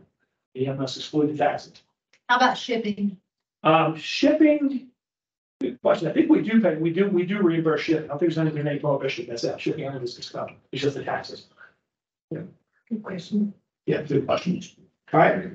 And then basically, so essentially the period of performance of the grant ends on 2/28/26, but we give you all 30 days to submit your final request of reimbursement after that.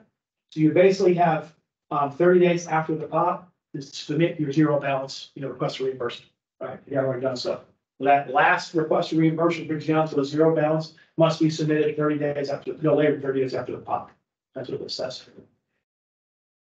All right, so that's pretty much it for that. All right, then we go into here some other information. Basically, you know, what we're saying here in this this paragraph 5A, understanding what your funding level is. You know, we can't give you more than that. You know, there is some legal requirements here that it's subject to the availability of funds, appropriated funds.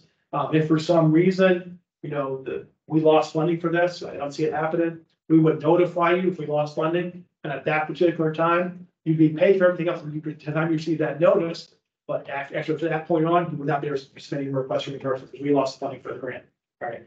So God forbid, we got screwed up in an audit or the federal government cut our funding off for some reason. We'd have to notify our subrecipient and say, okay, we're no longer funding for this grant. We'll pay for everything that's up to this point, but no more beyond that. That's what this paragraph says. It's never happened, but again, would it happen potentially? Yes, that's why it says the MOA. It's a legal provision. That's pretty much what that says. And then I mentioned earlier, a lot of this MOA is just legalistic stuff. It's never going to be really relevant to you. This paragraph here, if you don't read anything else, read this paragraph. Paragraph 6. These are the conditions. These are your basic, your daily responsibilities, okay, that you have with manager of this grant. This is stuff you need to know. Paragraph 6, okay, which starts here on page 3 of the MOA. All right, so subrecipient, again, there's no match requirement. So you look at 6A, subparagraph 2, we indicate here clearly there's no match required for this. That's an important paragraph right there. And we also say here in 6A3, you have to submit your request for reimbursement with all required documentation attached. So again, to that question we had earlier, it's a reimbursement grant only. You don't get any advances on the grant. We have our cost center in here, which is just the way we internally pay this. So this is important information for us. Cost center 1502-2 We need to know that. That's why it's in there. It doesn't affect y'all. It keeps us straight in our accounting. Here's your required documents in paragraph 6D. Michelle went over in detail what these documents were. These are the 5 things you must have in conjunction with your award. And again, you cannot be paid unless all these documents are on file. Okay, so you will not be any payments. All these documents are on file. And once you submit these documents, they're good. You don't have to resubmit them again. Okay, so if you have another grant with us, say you got SLCGP in 23 as well. If nothing's changed in these documents, you don't have to resubmit them. Okay, the one time you resubmit them is if something changed on your end. Right, so if your bank changed, submit a new vendor payment form. If your tax information changed, submit a new tax form. If you had a new conflict of interest policy, you know, or a new procurement policy, you would submit any updates to us. But once you submit these things to us, the assumption is they're good until you change them, unless they're changed. Okay, so you like to submit it once and let you have an update today. And that's basically what this paragraph is talking about. We talked about the progress reports with a 6C. Again, the schedule of when they're due is right here. 7/31/24, 7/31/25, and what's your final FY. Okay. The other important thing is, even if there's no expenditures and a progress report must be submitted. Okay. So even if let's say you don't spend any money in year 1 of this grant, okay, you still have to submit your annual report. Okay, until the grant's closed. Okay. So you know, if I'm thinking work burden wise, if you can spend your money sooner rather than later, it alleviates some burden on you, right? But you have to pull out period of forms to spend the funds. That's basically this paragraph says. We talked about the NCSR, and Brad put the information in the chat. He tells us more because as we were speaking, they opened up the NCSR, so the information is in the chat now. So it talks about what to do for that. Yeah, I think you heard a question earlier too. These are all active hyperlinks. So if you want the link to go to Isaac, just click on that. You'll see how to go ahead and take care of your NCSR. These are when they're due. This is paragraph 6D. Okay, cyber hygiene is paragraph 6E. All right. So this paragraph 6 is a very important paragraph in terms of what you're responsible for. Subrecipient. I'm going to pause there. Are there any questions online or in the room?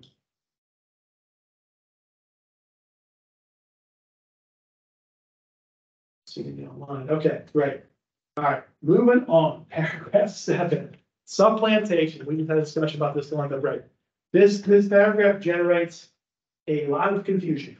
And it's something that the federal government requires us to put in our grant notification, so that's why we do it. Honestly, it's not something we actively enforce as an agency. We're putting this in there just to let you know what the rules are. If you get audited or something comes up, these are the rules you've agreed to. What the theory of this is the federal government doesn't want you to take federal funds to replace already appropriate local funding that you have, right? So the clear example of this is, let's say you wanted to get money for a position, right? To pay salary for a position, okay? If you already have local funds to pay for that position, what you're not supposed to do is take federal funds and then pay for that position, right? So then spend your local money on something else. Now, if you were creating a new position that wasn't already funded and you want to fund it with federal funds, you could do that. Once you create that position, if you want to apply for continuing grant funding to sustain that position created with federal funds, you could do that, right? That's really what this is designed to cover. It gets confusing when you're talking about equipment and reimbursements because, as the gentleman pointed out, you have to purchase the equipment in order to be reimbursed for it, right? So are you supplanting yourself by doing that? No, we're not going to, we're going to pay for it, but it's a little logical, it's a logic argument. Yeah, you'll still get paid for equipment. You have to buy it first and reimburse you for it. All right, any questions about supplementation? And you could take training on this that goes on for hours about this. I gave you the 30-second clip notes version of it. This is a legal provision. Okay. Scope of work, paragraph 8. Again, this is a very important paragraph. So paragraph 6 and paragraph 8 are important paragraphs. This is the daily stuff we need to know. So we'll get into that here. Paragraph 8, scope of work. All right, and this starts on page 4 of the MOA. All right. So documentation to be provided throughout the pot. Somewhat repetitive here, but it talks about here in 6A annual reports, NCSR, cyber hygiene services compliance upon request of recipient, right? So again, we're not collecting your CHS documentation, but you have to have it available upon request. Any audits or corrective actions. So this is important because we're required to monitor our subrecipients throughout the years of legal requirement we have under the federal regulations. And we rely a lot on our own audits for that purpose. Okay, so most organizations will have to have an audit every year. You do that yourselves. And what happens is if there's any findings related to our specific grant programs, our DPS internal auditors will bring that to our attention. Okay, we will then contact you as a subrecipient and say, hey, we need corrective actions on the findings in your audit related to our grant programs. And you may have a million findings in your audit, and I've seen them, unfortunately. Okay, I'm not saying you, but in general, I've seen them. Okay, we don't care about all that stuff. I tell you right now, almost every audit I've seen with every local government entity has some findings related to Medicaid, Medicare. Okay, it's a method of a program. There's always a lot of money with that. We don't care about that, right? If you have a finding about SLCGP, I very much care about that. I'm going to contact you and say we need corrective actions for that program. So the way we monitor you is we review the results of your own internal audits. You audit yourself. We see if there's findings, we take corrective actions with respect to that. That's kind of what this paragraph is.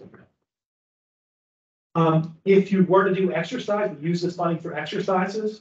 There's a requirement to have an after action report. So this would also have to be submitted with your request for reimbursement. So if you want to get reimbursed over the cybersecurity exercise, you have to have an after action report in accordance with this HC doctrine. So you click on the link and see what it is. Basically, you have to record the findings of your exercise. You can't do an exercise and not self-reporting about what you learned, right? So in order to get reimbursed for exercise, you have to have an after action report. That's what that says. If you have, and you also have to have any kind of training course, rosters, descriptions, and syllabuses. So let's say, you were being funded for what I'm just training today, right? That was part of your grant. You want to get reimbursed for that. You have to submit not just your cost documentation, but also that sign-in sheet that's gone out, right? Showing who all signed up for it, the syllabus of your training, what you covered. All that has to be submitted as well to get reimbursed for training. So exercise requires after action report. Training requires course roster description and syllabus as well. And exercises also require a roster as well. That's what this basically says. Okay. This gives you a little more specificity about the invoices and receipts that are required. Okay. There's a lot of questions come up about this. So this talks about everything that has to happen. You can read it there in 6H. Again, as I said, the gist of it is a lot of invoices, even proof of payment. You'll see a lot of different transactions on there. You must clearly indicate which ones apply to the reimbursement request that you're making. That's essentially what this says. and then catch all the other documentation requested by us. So again, we're the recipient of the sub-recipient, okay? Moving on to paragraph 9, again, another very important paragraph. These are our responsibilities to you, paragraph 9. So 9A through E, that we're promising to do to you. What we're basically saying here is we will reimburse you for eligible activities. Right? We're going to monitor your completion of your activities, we'll get funding for this, and we're going to provide you the required forms to fill out for your annual progress report and to get your reimbursement request. So we have some responsibilities to you, but then in paragraph 9 sub-recipient, you've got a lot of responsibilities to us as well. Just consider this as well. So again, another important paragraph for you now. And this is moving on to page 5 of the MOA, if you're following at home. Okay, so we already talked about the MOA had to be signed and returned us within 30 days of after you receive the MOA. So we're still within that period now. I think it's time for most of y'all, but because they returned the MOA, we can get them into us as soon as possible. We have 30 days to do it. You want to spend the money in accordance with all the legal requirements. You know, it's kind of a no-brainer. Procurement. Okay, so paragraph 9, subrecipient C. This generates a lot of questions. Okay, this whole paragraph here. Again, you can take procurement class all federal grants that go for weeks. Okay, I'm going to still down to the simplest term for you as I understand that. Okay, if you are a local government and you're using federal government funds, you have to follow the strictest of your own policy, state policy, or federal government policy. Okay, the strictest of those policies has to be filed to procure these items. Okay, how does that manifest itself? This is why we ask for your procurement policy as one of the required documents, right? Because we need to make sure if you're following your own policy that you're actually following. Okay, but if you're using federal funds, right, there's different thresholds in terms of how much competition is required for a purchase based on how much you're expending. Finance folks and criminals can appreciate this. So at the federal government level, okay, there's a micro purchase threshold of $10,000. So if you're buying something for $10,000, for less than $10,000, okay, it doesn't require competition.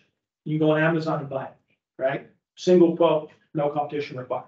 Easy, it's easy purchase. This is a small amount, they don't care, right? That's a micro purchase threshold.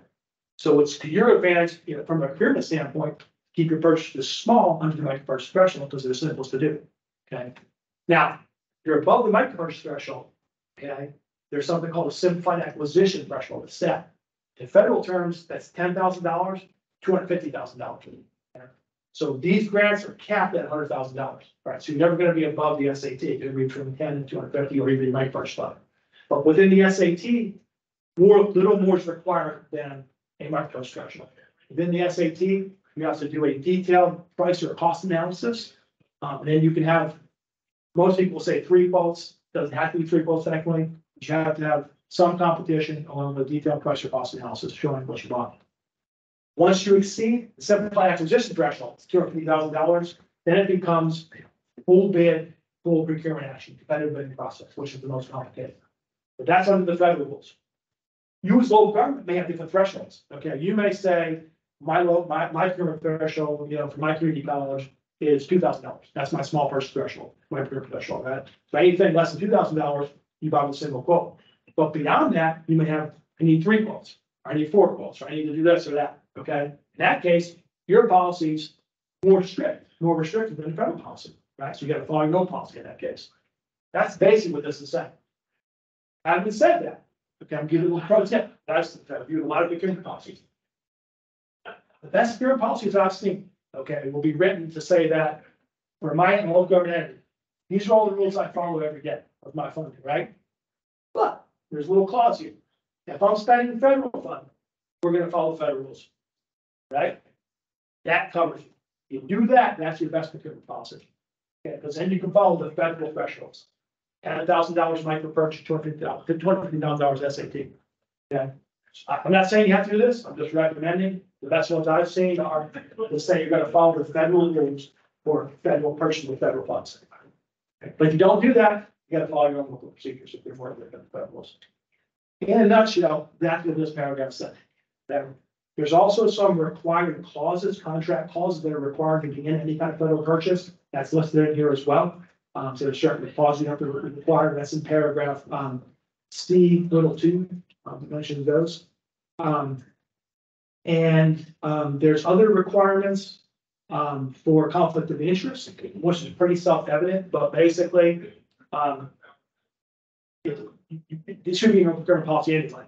You can't, let's just say you have a commissioner, a county commissioner who also has a business, right? And the county commissioner is funneling grant money, right? You know, federal purchases to his business, right? That's a conflict of interest. Even if you might think it's not really conflict of interest, it's a pure conflict of interest. Don't do it, right? It's going to create problems. You gotta have an image of fairness with spending federal funds. So you can't be funneling these funds to people that are involved in the grant that have interest, you know, in their businesses. It could be the commissioner's wife or family member or relative, right? Don't buy stuff from that guy's businesses. You know, it's a conflict of interest, or it's going to be perceived as that. It's going to get you in trouble, all right? You have a director, a commissioner, anybody involved. If you're a grant manager, you have a business. Don't buy stuff from your own business for grant funds, right? It's going to create a problem. So that's essentially what conflict of interest is in a nutshell. You know, be fair, competitive, don't funnel money to insiders, essentially is what it's saying. That's kind of a rule anyway, but that's also specifically for federal money. Minnie Brooks Act, this, it's in here, it's a requirement under North Carolina law. But you know, it only applies to procurement for certain professional services performed by architects, engineers, surveyors, construction managers at risk. So if you're doing some kind of construction project, which hopefully you're not doing with this money, you have to put it in here anyway.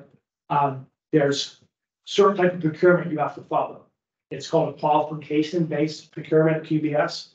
And it's really weird, but this kind of procurement is not based on necessarily the lowest price.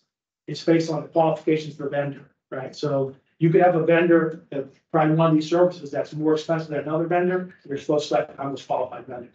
Very weird. I think it's just some kind of lobby interest that these guys have, and we want to get as much money as we can from the state. But that's essentially how this is. So if you're this limited professional service from architects, engineers, surveyors, production managers at risk, if you have any of that, talk to us if you have any questions for this, that's what this applies for.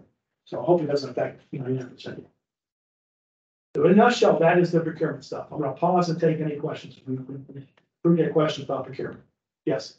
So we have state contracts available to us to use that have been bid at the state level. Yeah. So if it has already been bid by the state and we're purchasing through that, we don't have any additional requirements to use this grant, do we? Should not. Yeah, should not have requirements. As long as those contracts are available, you should be able to use those contracts.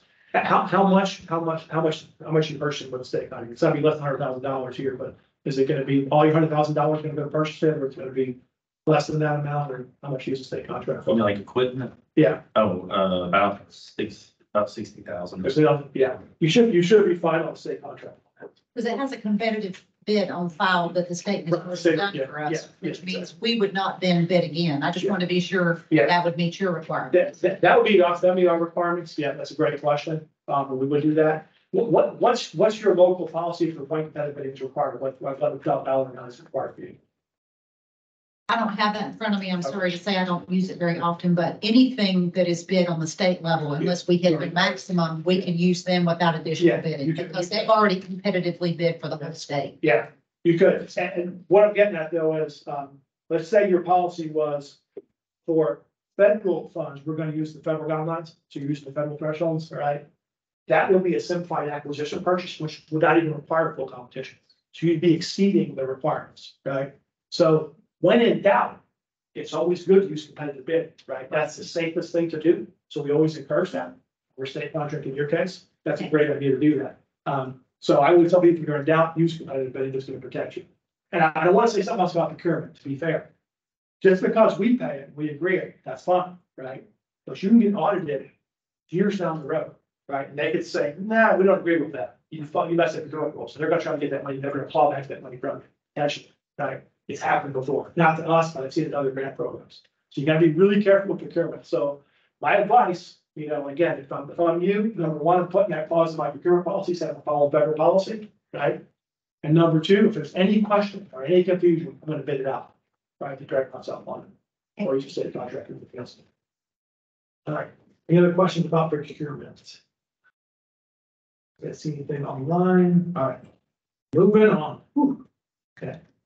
The other thing about procurement, it's in this paragraph D here, you can't do business with suspended or debarred vendors. Okay, so there's a SAM, it's a federal government list, so we're using federal money. You gotta go check SAM and make sure those folks are not debarred. But not to be one up, the state of North Carolina has their own department list. So you also gotta check the state of North Carolina's department list as well. That's in this paragraph D here. Derek? Yep. In the chat, there was a question about sole sourcing Okay. requirement. Okay, yeah, for sole source. Yeah, so Lee, I think Lee asked that question. Thanks for that question, Lee. I appreciate it. So a couple layers to this question, Lee, okay? For sole source, number one, again, if you're at the micro purchase threshold level, and how much you're purchasing, all right? So if you're less than the micro purchase threshold, you can sole source, right? Because that's what micro purchase is. One bid's all, one quote's all that's required, right? Going by. But depending how much you're spending, okay, if it's below the micro purchase threshold, you're good. Again, that depends on what your local policy is. If you're following federal rules, the micro purchase threshold is $10,000 or less. You may have a lower micro purchase threshold or small purchase threshold in your organization, in which case you have to follow that. But if you're at that micro purchase or small purchase threshold, no competition is required. One bid's enough. Okay. But let's say you are above that threshold. Okay, so let's say you're at the signified acquisition threshold between $10,000 or $3,000, or above that requiring full competitive bidding. Okay, then there are requirements in the federal regulations, and the regulations are linked in our MOA as well, where it'll say when a sole source is allowed, if competition were required, right? So again, if competition is not required, sole source is fine. But in those instances where competition is required to the amount of the purchase, there are some exceptions that are allowed under federal law. Now, again, what's your local policy say? Okay, your local policy may say we allow sole sourcing under these particular provisions, right? But if you look at the federal rules, if you're following federal rules for sole sourcing, basically it's going to be under exigent or emergency circumstances. Okay, which for disaster grants that may apply, right? But for non-disaster grants, do you guys going to apply? No, probably not, right? Just because you might think you need something really bad, that's not an emergency or exit for federal law purposes, right? That's more like a disaster grant. You know, we got to go sole source something. So that's allowed for sole sourcing. You got to justify that with the emergency or exit. And there are some other circumstances, some other outlines that we can talk about in more detail offline. But for the most part, that's the big exception is the emergency or exit circumstance. Federal law. So yeah, okay, Leah. Hopefully, anything else follow up on it. Oh, Lisa, Yes, go Derek. ahead. Yeah, Lisa, go I have ahead. my hand raised there. Yeah. Just in consideration of everyone's time, we do have 7 minutes left in this presentation. All right. Just letting you know. All right, let's move on. We're gonna do the hard stuff, so we'll fly after that. Thank you. All right, so there's that. All right, so moving on. Let me share my screen again. Sorry. Okay, we talked about the barred vendors. So there's all the information about that. We don't do any indirect costs with this grant. We don't reimburse any indirect costs. Only direct costs are reimbursed. The request for reimbursement process is here in G. Okay, this paragraph G, request for reimbursement process. So on page 6, paragraph 9G, we have a lot of questions about that. This lays out the process for us. We've already talked about it ad nauseum. But here's the email box you send your request for reimbursements to. Okay. We ask that they be submitted no more than 60 days after payment of the invoice. Okay, so if you can do that, we ask for that. And that's pretty much it for that. The summary expenditures in here as well. So these include summary expenditures with your request for reimbursement. All right. Moving on, the taxes information is in paragraph H2. Again, we don't reimburse taxes. Talk about that. The documentation you're required to maintain in your grant file is in I-6I. And this list here says everything you have to have in your grant file. So if we ever ask to see your grant files, we're going to want to see all this stuff. Paragraph 6I. Property and equipment is 6J. This is an important paragraph. We had a question about earlier with the inventory. Basically, if you buy something with federal grant money, with federal grant money, okay, you got to look at the value of that money. All right. First of all, if you buy federal grant money, you must inventory it and maintain it during the period of performance of the grant. Okay. But the question we get is, can I keep it? after the grant's over, right? That's a common question.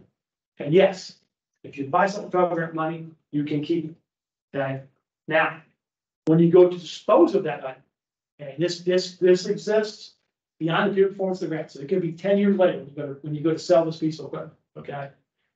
If the fair market value is less than $5,000, there's no interest in the federal government in that piece of property. You can do what you want with it, okay? If the fair market value is $5,000 or more, you have to reach back out to us, we have to go back to FEMA and get disposition instructions, because they retain interest in that value.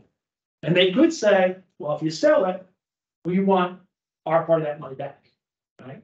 Whatever you dispose of over $5,000. They could say that. Have I seen them do that before? No. Could they do it? Yes.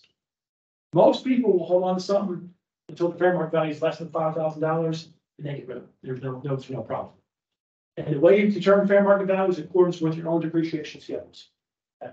So like vehicles comes up a lot. The IRS schedules for a life cycle of vehicles 5 years for useful life. Okay. So if you hold a vehicle for more than 5 years, it's going to depreciate out to a zero value. And you go sell that and you'll keep proceeds for it. That's what the question is looking for. So I recommend to you with equipment, before you dispose of it, get that fair market value down to $5,000. If not, you got to reach back out to us and there's more to do that. That's what this paragraph does in a nutshell. Okay. Communications equipment in paragraph K. Certain communications equipment has to be approved by our communications branch at NCM. There's an attachment 4 that talks about that. It's very limited, but I will encourage you to read attachment 4 and see if your commission equipment falls within that.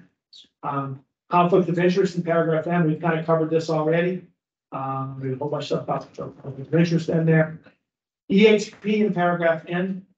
So if you are putting a nail in a wall, we need to shovel a dirt, teaspoon full of dirt, right? Ripping up carpet, digging trenches, okay? Any disturbance of land, any disturbance of a structure, okay?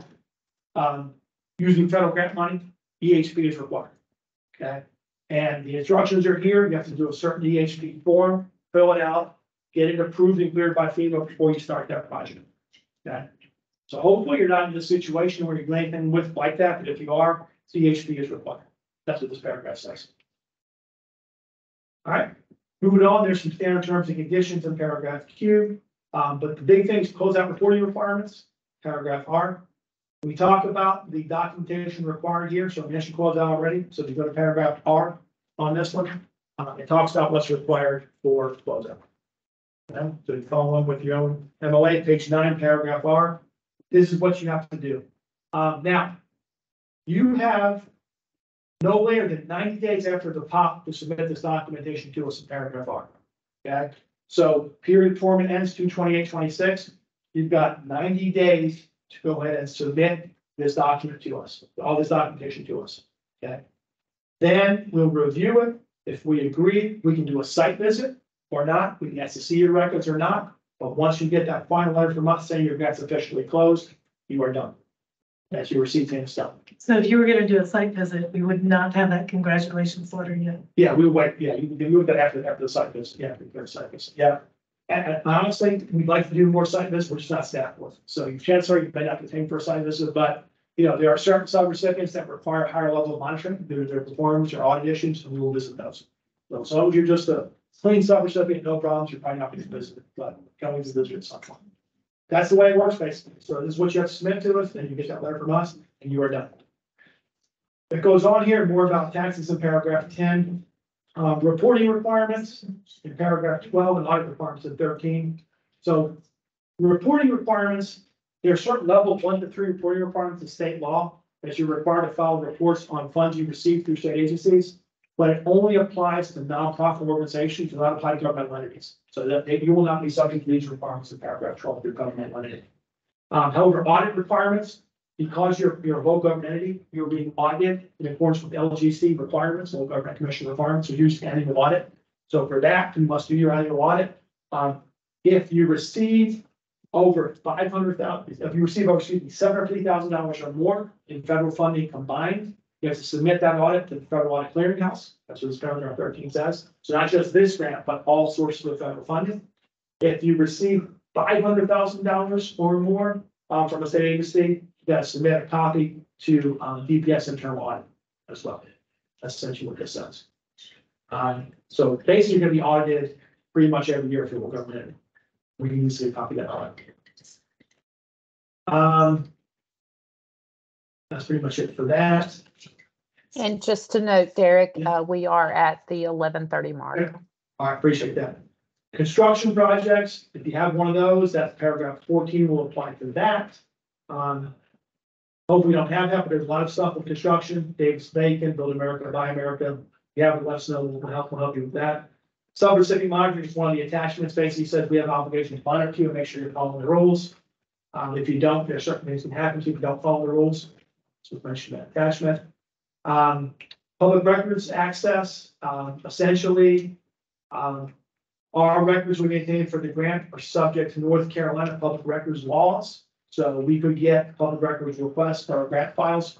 We redact out any personal information or security information, we have to release that information. That's what this basically says. So we try to protect all sensitive security information, all pertinent, PII, but somebody can make a records request for the grant files.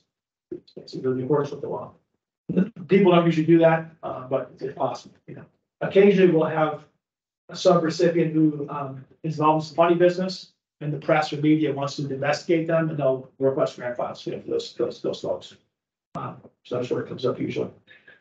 A lot of this other stuff, honestly, is not going to come up every day, so I'm not going to go and bother and cover it. Civil rights compliance, don't discriminate in the application of these funds. Make sure these funds are used fairly, without discrimination based on a protected class. There's a whole bunch of stuff basically instead of that. We got huge. All the other stuff is pretty much legalistic stuff. Paragraph 33 is modifications. We talked about that earlier. So if you want to request a scope amendment or scope modification or a budget modification to your grant, contact us via email, and we'll let you know what you need to do from that point on. Paragraph 35 is all the nasty stuff that happens if you don't comply with the rules. So I'll go ahead and read that. And then the list of attachments is paragraph 37. And then the last page is the signature page, which most people just go to that side. They read the document. So you read the document, you're having everybody else. And that is our very quick overview of the MLA. Any questions? Any questions from the group? Okay. Let's see. Nothing in the chat? Okay. No questions, Yeah. Derek. We do need to let folks know that we will be available later this afternoon for a question and answer session. So look to that as well. Yeah, absolutely. All right. Do we taking a break scene or are we going into? We're gonna finish out. Okay. And give them time for questions. Okay. So, we just had a break. All right. So is code next? Did Lisa finish her documents? Oh, do you have anything else, Lisa, you want to bring up? No, sir. I appreciate the opportunity to speak on the grant and thank everybody for participating. If you have any questions later this afternoon, we will be available. And if you think of anything after the sessions for today, feel free to reach out to your direct grants manager or the SLCGP at NCDPS inbox for any programmatic question. Thank you, Lisa. All right. Do we have Kahoot, Jenny? Yeah. Thank you. All right, so now we're gonna test y'all. Let's see if you're paying attention. So online and in person here, we're gonna have a little quiz game here. You gonna share your screen, Janine, on that? How's it going? Yes. All right, stop sharing my screen, excuse me.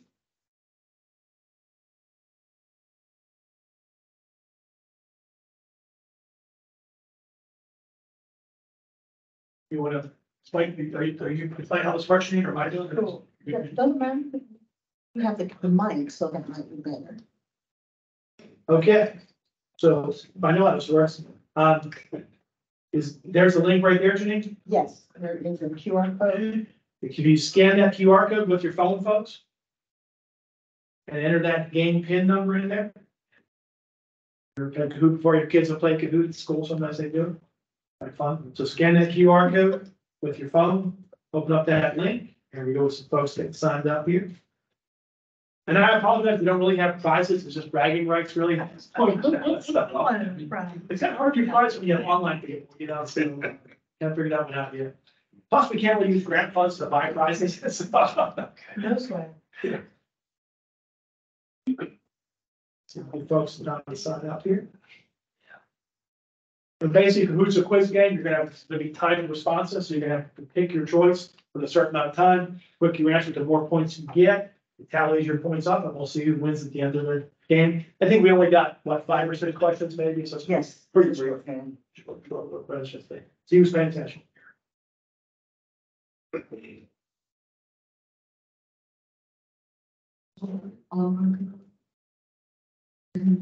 And I will say that your grant manager cannot assist you with these answers. You can talk among yourselves, though, talk about all you want among yourselves. We can't help you. You guys. Is everybody in? No. No. Churning. You guys can do it as a team if you want, or individuals, however you want to do it. More the merrier.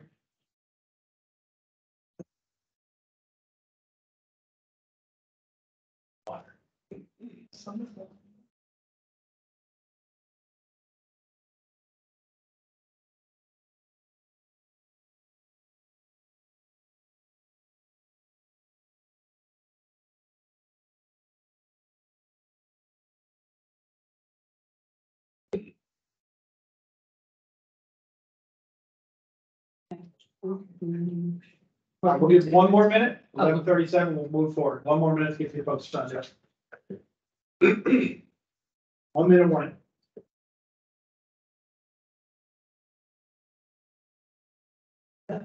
Like, girl geek assignment.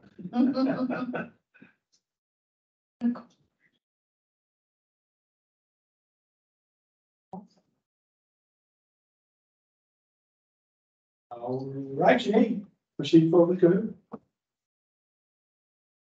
Here comes the question. All right, here comes the question. Get ready, folks. Get ready to answer the question. Quicker the better. 3, 2, 1. NCM manages 20 major recurring federal and state grants totaling how much money each year? Your choices: 10 million, 100 million, 500 million, or 1 billion. Back to the very beginning of our presentation today. That was before I was in six. Click on the. Yes, please. Click on the color there. Yeah. Oh, okay, now. All right, correct answer. 500 million. The majority of folks got it. A few folks did not. Some folks didn't even answer at all. But yeah, you gotta click on, you actually just gotta click on the order to pick your answer. Yep. All right. 786 points. Yeah, you can go ahead next step. Yeah. All right. So those who answered fastest, Nana S, pretty quick on that. So Nana's in the lead. My friend Geek, Girl Geek's got to catch up here. Where's Girl Geek? Let's go ahead. Question 2. The total amount of FY22 SLCGP funding awarded to recipients in an NC is approximately the 22 SLCGP. 1 million, 5 million, 10 million, 100 million. Not 23, but 22 SLCGP.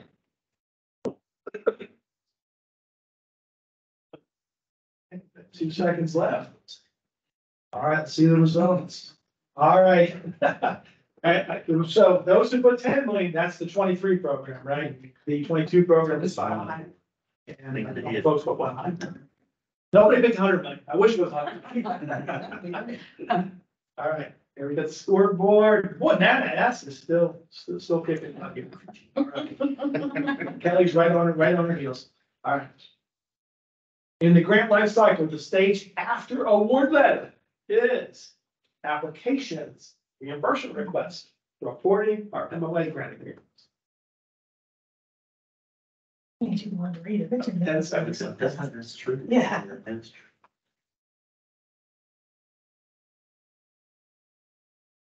You want to Oh, like we are All right. actually smart. Everybody tries that. Nice. Woo. And that's pretty timely because you all are doing your grant agreements, right? So it's very timely. Right. See when I should have passed this stuff. That's the good response. Oh, man, it's totally. That's now Lee making a little push. He's on the rise, but the arrow trending up for Lee. Kelly has the highest interest rate of 3. All right. Yes. Coming up. Kelly's on fire, but she's on fire. All right. All right, moving forward. An example of a proper electronic file naming convention for FY22 SLCGP is scan 1, 2, 3, 4, 5. Do not pick that, please. Bob Villa, Jonesbury County Cost Report, Jonesbury County Cost Report 2.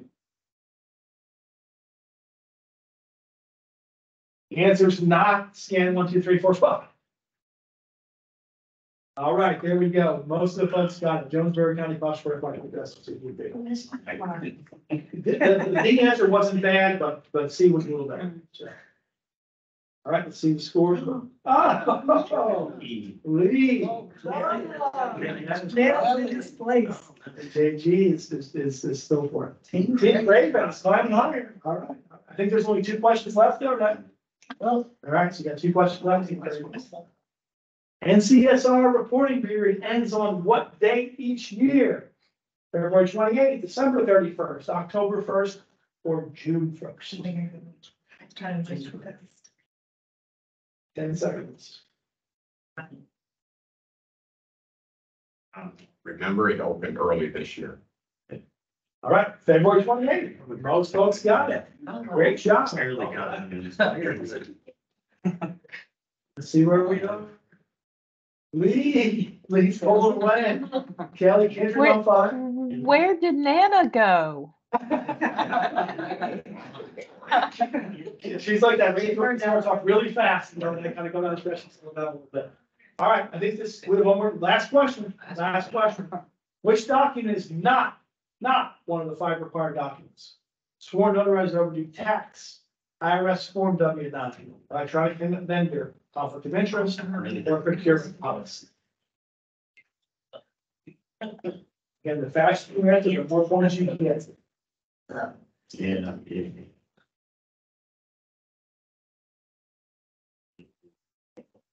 All right,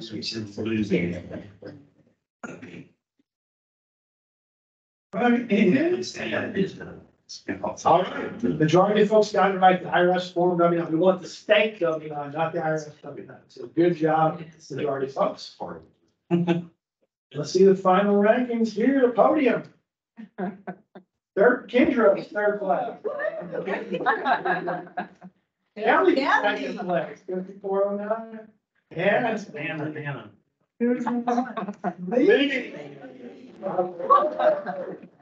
Congratulations. Thank you all for playing. All right, thank you all for playing, appreciate it. So now we have time for open Q&A. If anybody has any additional questions, we are here. Going to be in the group. See, in the chat. Can do nuts. Am I missing anything here, guys? Or is any other questions? All right. I think with that, then we thank you all for your time. It's been fun, and we wish you the best of luck with this grant. We hope we want to get funding next year. Before we break you. Thank you all. Thank you. Thank you. Thank you so much. Yeah, I'm going to stop the recording now, folks. Thank you. Thank you. Thank you, guys.